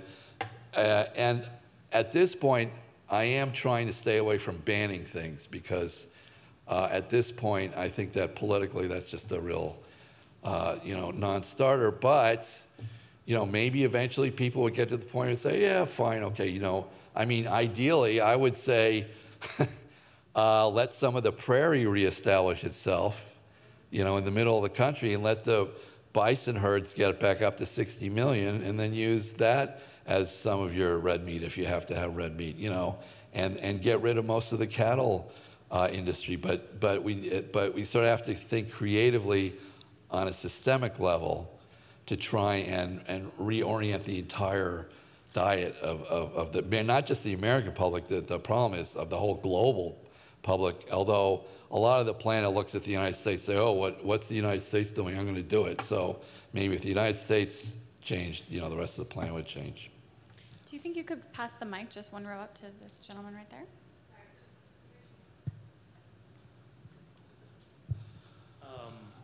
I probably didn't understand it well enough, but you had a slide where the Green New Deal would provide like a lot of free stuff, like free education and universal healthcare. I was just wondering, where would the money come from to provide these things? Right. Yeah. No, that's fine.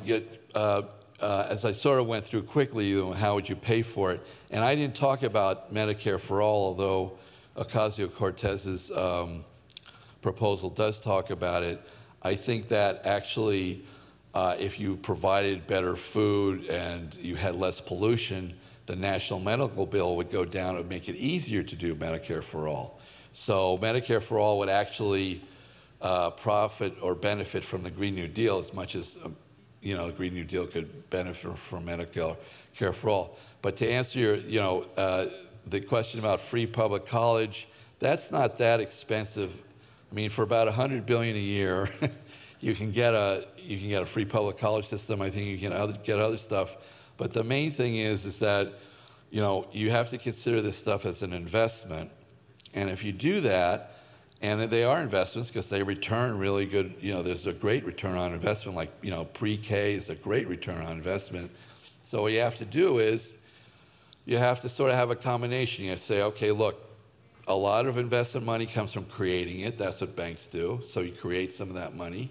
A lot of it comes from taxing the rich and the most powerful corporations because, well, that's where the money is, and we think we have a better idea where to spend it than they do.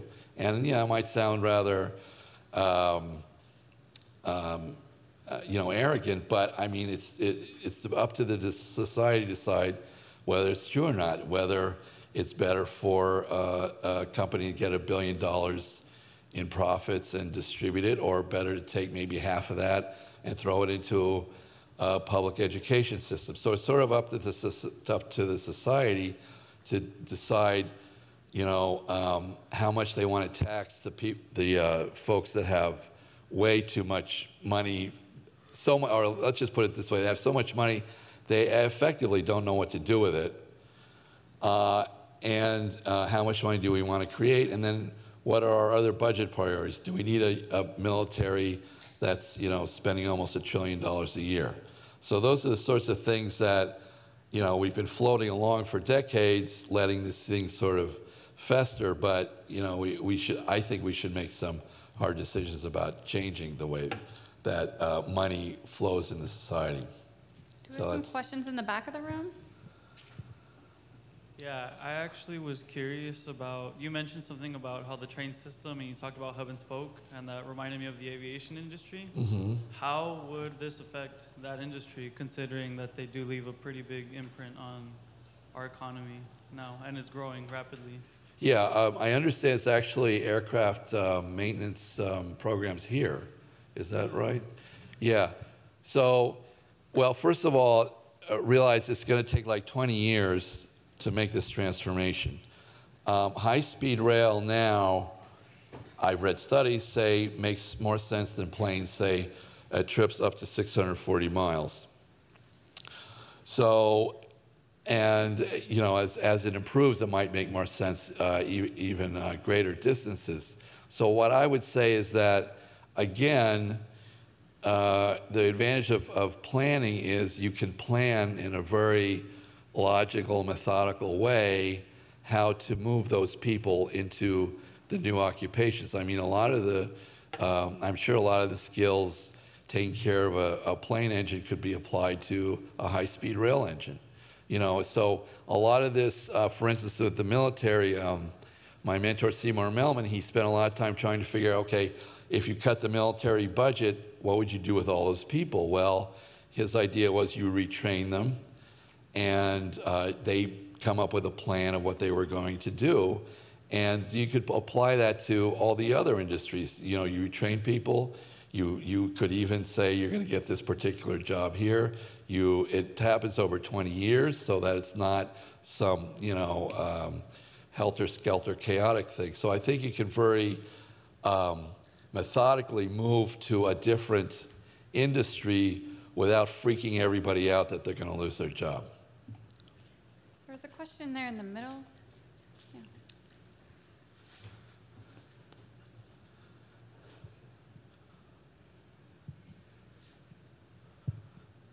Hello, thank you for your lecture earlier. So I was wondering, with initiatives like the Belt and Road Initiative in China, which is putting investments into developing countries in order to make trade and to basically facilitate trade, it seems like you advocated that the U.S. should do that and promote green policies. And China has some green policies that it has been implementing. It's implementing like an energy sector or energy field with wind farms. But it seems to me that it could be a lot cheaper and easier for them to industrialize those developing areas using fossil fuel production and using oil and gas. So trying to frame the conversation more long-term thinking versus that kind of short-term thinking. How can you, like, what would you propose in order to start like a Belt and Road type initiative that involves the Green New Deal here in America? Yeah, well, it would take, I think it would take a while to get going. I think it would take, just in general, it's going to take a few years to get the political will to do this, and then it's going to take a few years after that to do all the planning, and then to get the factory started to get going. And then at that point, yeah, the Chinese are really, they're actually, you know, using coal plants to run the factories that then, you know, lay the rail for that Belt Road, which is sort of a disaster.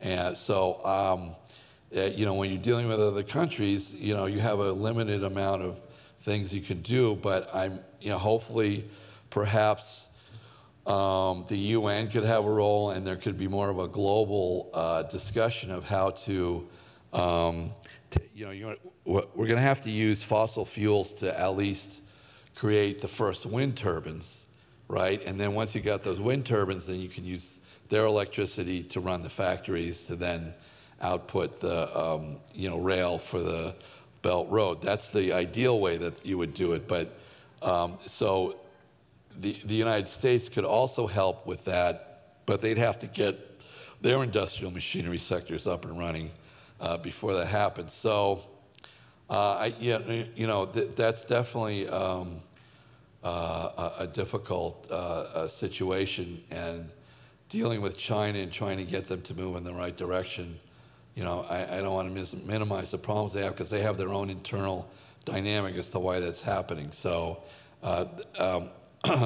again, the best I can say is, you know, we're here in the United States, we can get this going in the United States, and then hopefully we can somehow reach out to the rest of the world, particularly China. Great. Right there in the back. Yeah, Professor Rynn, Yeah. you wanted to challenge. Yeah. You want to keep quiet because of what you said. Uh-huh. I'm going to challenge you. Okay. I think you are being overly optimistic about the direction this country is heading. Because of partisan politics, everything done in this country is based on whether you're Republican or you're Democratic or whatever party you belong to.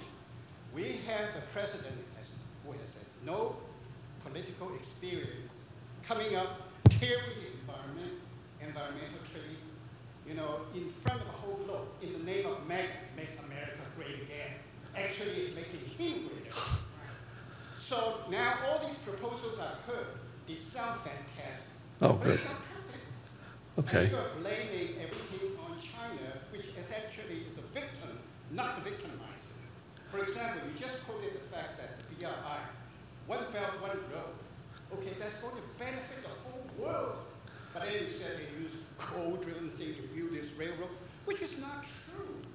First of all, in one of your slides, you mentioned that the fastest trains, the high-speed railroad, is French.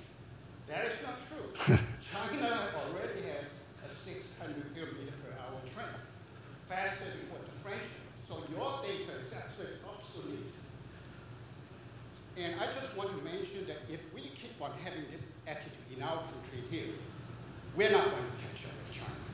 I guarantee you. Because you're casting that country as a foe, where it can do us a lot of good in this country if we cooperate with them, both on environmental issues, technological issues, and whatever. I don't know what is getting into the brains of these people. Think that we're going to fight a war, we're going to fight a war. We cannot fight a war because that would be the end of mankind. So I'm telling you that I like the lecture, but it's obsolete because of the fact that fundamental reason, because this country is heading in the wrong direction, based entirely on partisan politics, favoring countries like Israel, stuff like that, and to the denigration of everybody else. Yeah. Okay, well, let's let Professor yeah, respond. so about the partisan politics. So my way out of that is if you have a program that, so a lot of what Trump did was he appealed to the working class, partly out of racism, but also partly because he said enough about manufacturing that people got their, antennas came up and they said, oh, he wants to actually help manufacturing. He didn't do any of it really, but he actually, he talked about it. If, I don't know how partisan I should be, if, say, the Democratic Party came up with a program like this that was clearly extremely supportive of manufacturing, and it was concrete, much more concrete than he is, and much more supportive than he is, I have a feeling you'd get a significant chunk of that white working class that went for Trump and the Republicans. In fact, I think you could get a lot of rural voters because they need a lot of help, and they're not getting help now. So they figure, all right, whatever, throw a bomb or whatever, vote for Trump, and they've got these. I mean, when Roosevelt put through like the Rural Electrification Administration and electrified a lot of rural areas, they voted for Democrats for a long time. So you can get, I think, I'm hoping, you can pull apart the whole partisan thing, which looks like, it was set in stone, but these things are never set in stone. You can create a political realignment by appealing to the material interests of most of the population, and hopefully that would lead to something. Now, and then I stand corrected about the Chinese trains. I'm very happy to be corrected about that. Other questions right there? Maybe. Hello. You had mentioned that all of this has to be sellable to somebody. Do you think that the amount of effort and time it's going to take to actually get the cultural shift to adopt sustainable things, because we have such a just consumer disregard culture for it that people tune out when you talk about it? Do you think that the cultural shift should be something that's federally regarded, something that is focused by, or because I understand the choice and the word propaganda could get thrown around, but on a more global level, I feel like that's something that's not. I don't know. Do you think that it should be something that's federally regarded? Well, yeah. So, I mean, there are some possible cultural choices going on here. Like, would people prefer to be in a more walkable neighborhood, or would they prefer to stay in a suburb? That's a really intense cultural choice. Would people prefer burgers or organic food. That could be another real intense cultural choice. What I'm hoping is that you make things available that make them cheaper, you make them even higher quality, more. So let's say, again, not to disrespect the airline industry, but let's say the high-speed rail was more comfortable and easier to use and more enjoyable and cheaper. Well, then you'd be out competing the other industry. If the electricity if you say, okay, you're going to get cheaper electricity, well, I think people would be for that. The manufacturing part, most people don't know anything about where their manufacturing comes from, so you sort of have to more sell that on. You're going to get a lot of good jobs, and I don't know if there's much of a cultural shift there. Certainly cars, you can say, well, we'll make it real easy for you to get an electric car, and it's going to be cheaper. So even with this consumer culture, and also if you actually got manufacturing, so it was reusing these goods, they might have to change a little bit. Like the phone might have to get a little bit heavier to make it more easy to pull apart or something. So there would be some, maybe somewhat unpredictable considerations there, but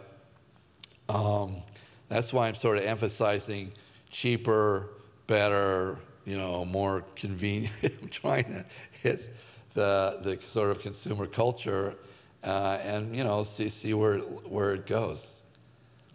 Great, thank you. Other questions? Let's come up here.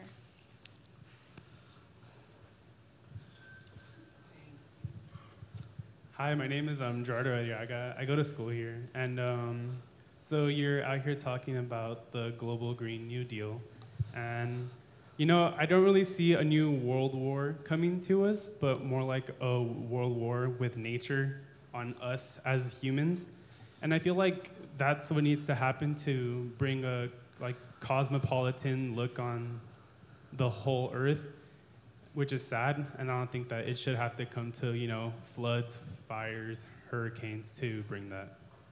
Yeah, well, that's the problem because, generally humans, react.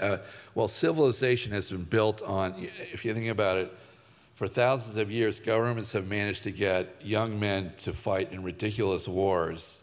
And, it took hundreds of years, thousands of years to figure out just the right way to do that, to convince people to do something so incredibly stupid, generally. But what they haven't been good at, and for instance, there's a book by Jared Diamond called Collapse. What they haven't been good at is doing that same thing so that they avoid ecological collapse. Because if this civilization collapses, we will not be the first. Like the Mayan civilization is a good example. So we haven't quite developed the same selling points to make that shift to avoid ecological collapse. And what I'm afraid of is that, by the time we get to 2 degrees and South Florida is underwater or whatever, and people finally really wake up, it might be too late. Hopefully not, but hopefully, some of the impetus for the Green New Deal, I think, came because people saw, hey, look at all these disasters that have happened in the last couple of years. So it's really sort of starting to sink in a little more.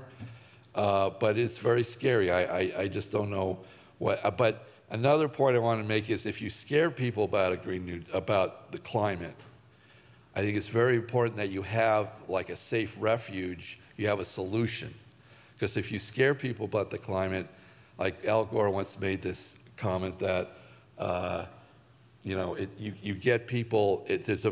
People quickly move from they don't care about the climate and they deny it, the climate change, and then they move to, oh, there's nothing you can do about it. So I think part of the reason that happens is because you've had all this, to me, ridiculous carbon taxes and stuff like that. Nobody knows what that would do, or it doesn't sound serious. I mean, if we had been bombed at Pearl Harbor and FDR had gotten up and said, what we need now is a tax, everyone would have said, what?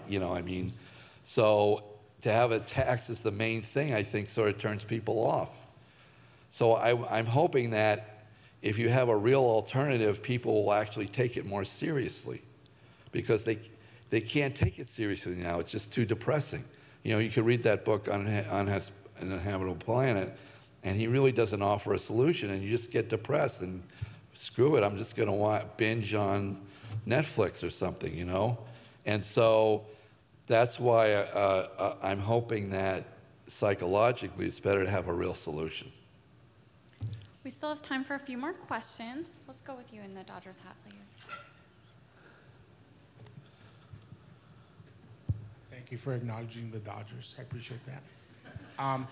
My thing is just really is the trust issue. The majority of America, I don't want to say it, but there's a big portion of America does not really trust the American government, the federal government. Mm-hmm. And yet we're putting a lot of responsibility on that federal government, hoping that we're going to get a fair shake back. Now, you use, and some of the examples you used were awesome. I thought like, it is possible if we all see ourselves as a human race. But when you talk about like the internet and hoping that the federal government will provide it and everything, right there, you're kind of tapping into certain things of privacy issues, things that Americans may say like, I don't agree with this. How do you sell that? How do you sell that for us as Americans, even in middle America, that has a major distrust in the government? How do you sell that to them to make them believe we're here for you?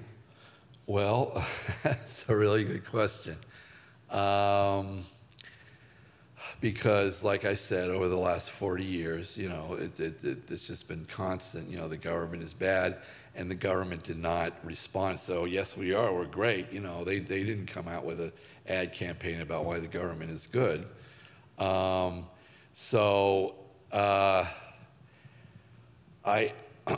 don't know. You sort of got me stumped a little bit because. That wasn't the intention. No, I appreciate that. No, it's just a really good question because, you know, part of the whole selling point of like we got to use the federal government is, you know, you got to trust the federal government. And,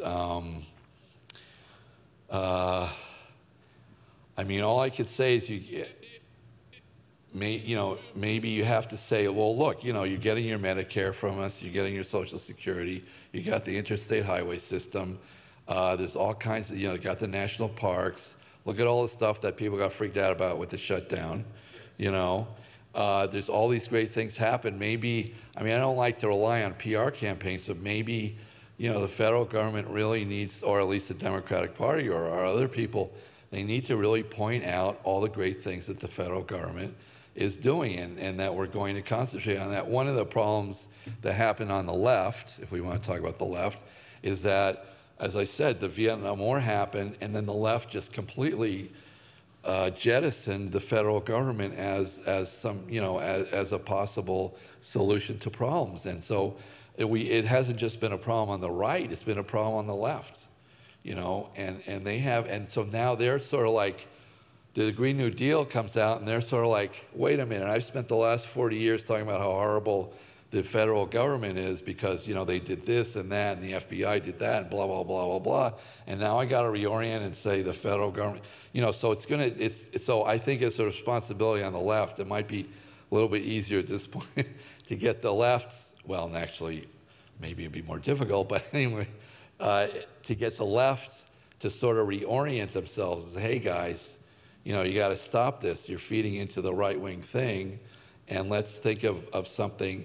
But I mean, the word trust is, I think, is a very important one, and something I think I have to think about more. You know, appreciate that.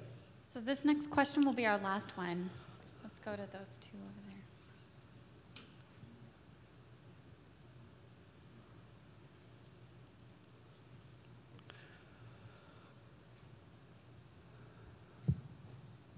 Hello. I was wondering how many of the, or not how many, would the majority of jobs generated by the Green New Deal be transient or permanent? Oh, yeah, that's a good question. Well, it might be a little late to try and get to my thing here, but they would be permanent. They would definitely be permanent. That's the whole idea. One of the things I don't like about the job guarantee proposals, I don't know if you've heard any of them, but they tend to think of them as transient. You know, just as long until the economic cycle comes back again, you know, people would have these minimum wage jobs so that they wouldn't like be, you know, go into poverty. But I think the advantage of a Green New Deal is you can create lots of good jobs, by which I mean high skill, well-paying, open to advancement, and rather permanent, or at least, full benefits. I mean, real good jobs. So there's no reason, that wouldn't happen. And the manufacturing's high skilled, the construction's skilled. A lot of these things are pretty high skilled. So yeah, absolutely, they should be at least long-term jobs. Okay, well, thank you so much, Dr. Rynn, and let's give him another big round of applause. Yeah, thank you for sticking it out, and I really appreciate it. Oh, and by the way, feel free to email me if you would like to get in contact with me. Thank you, John. Okay. Thanks to all of you. Everybody have a great day.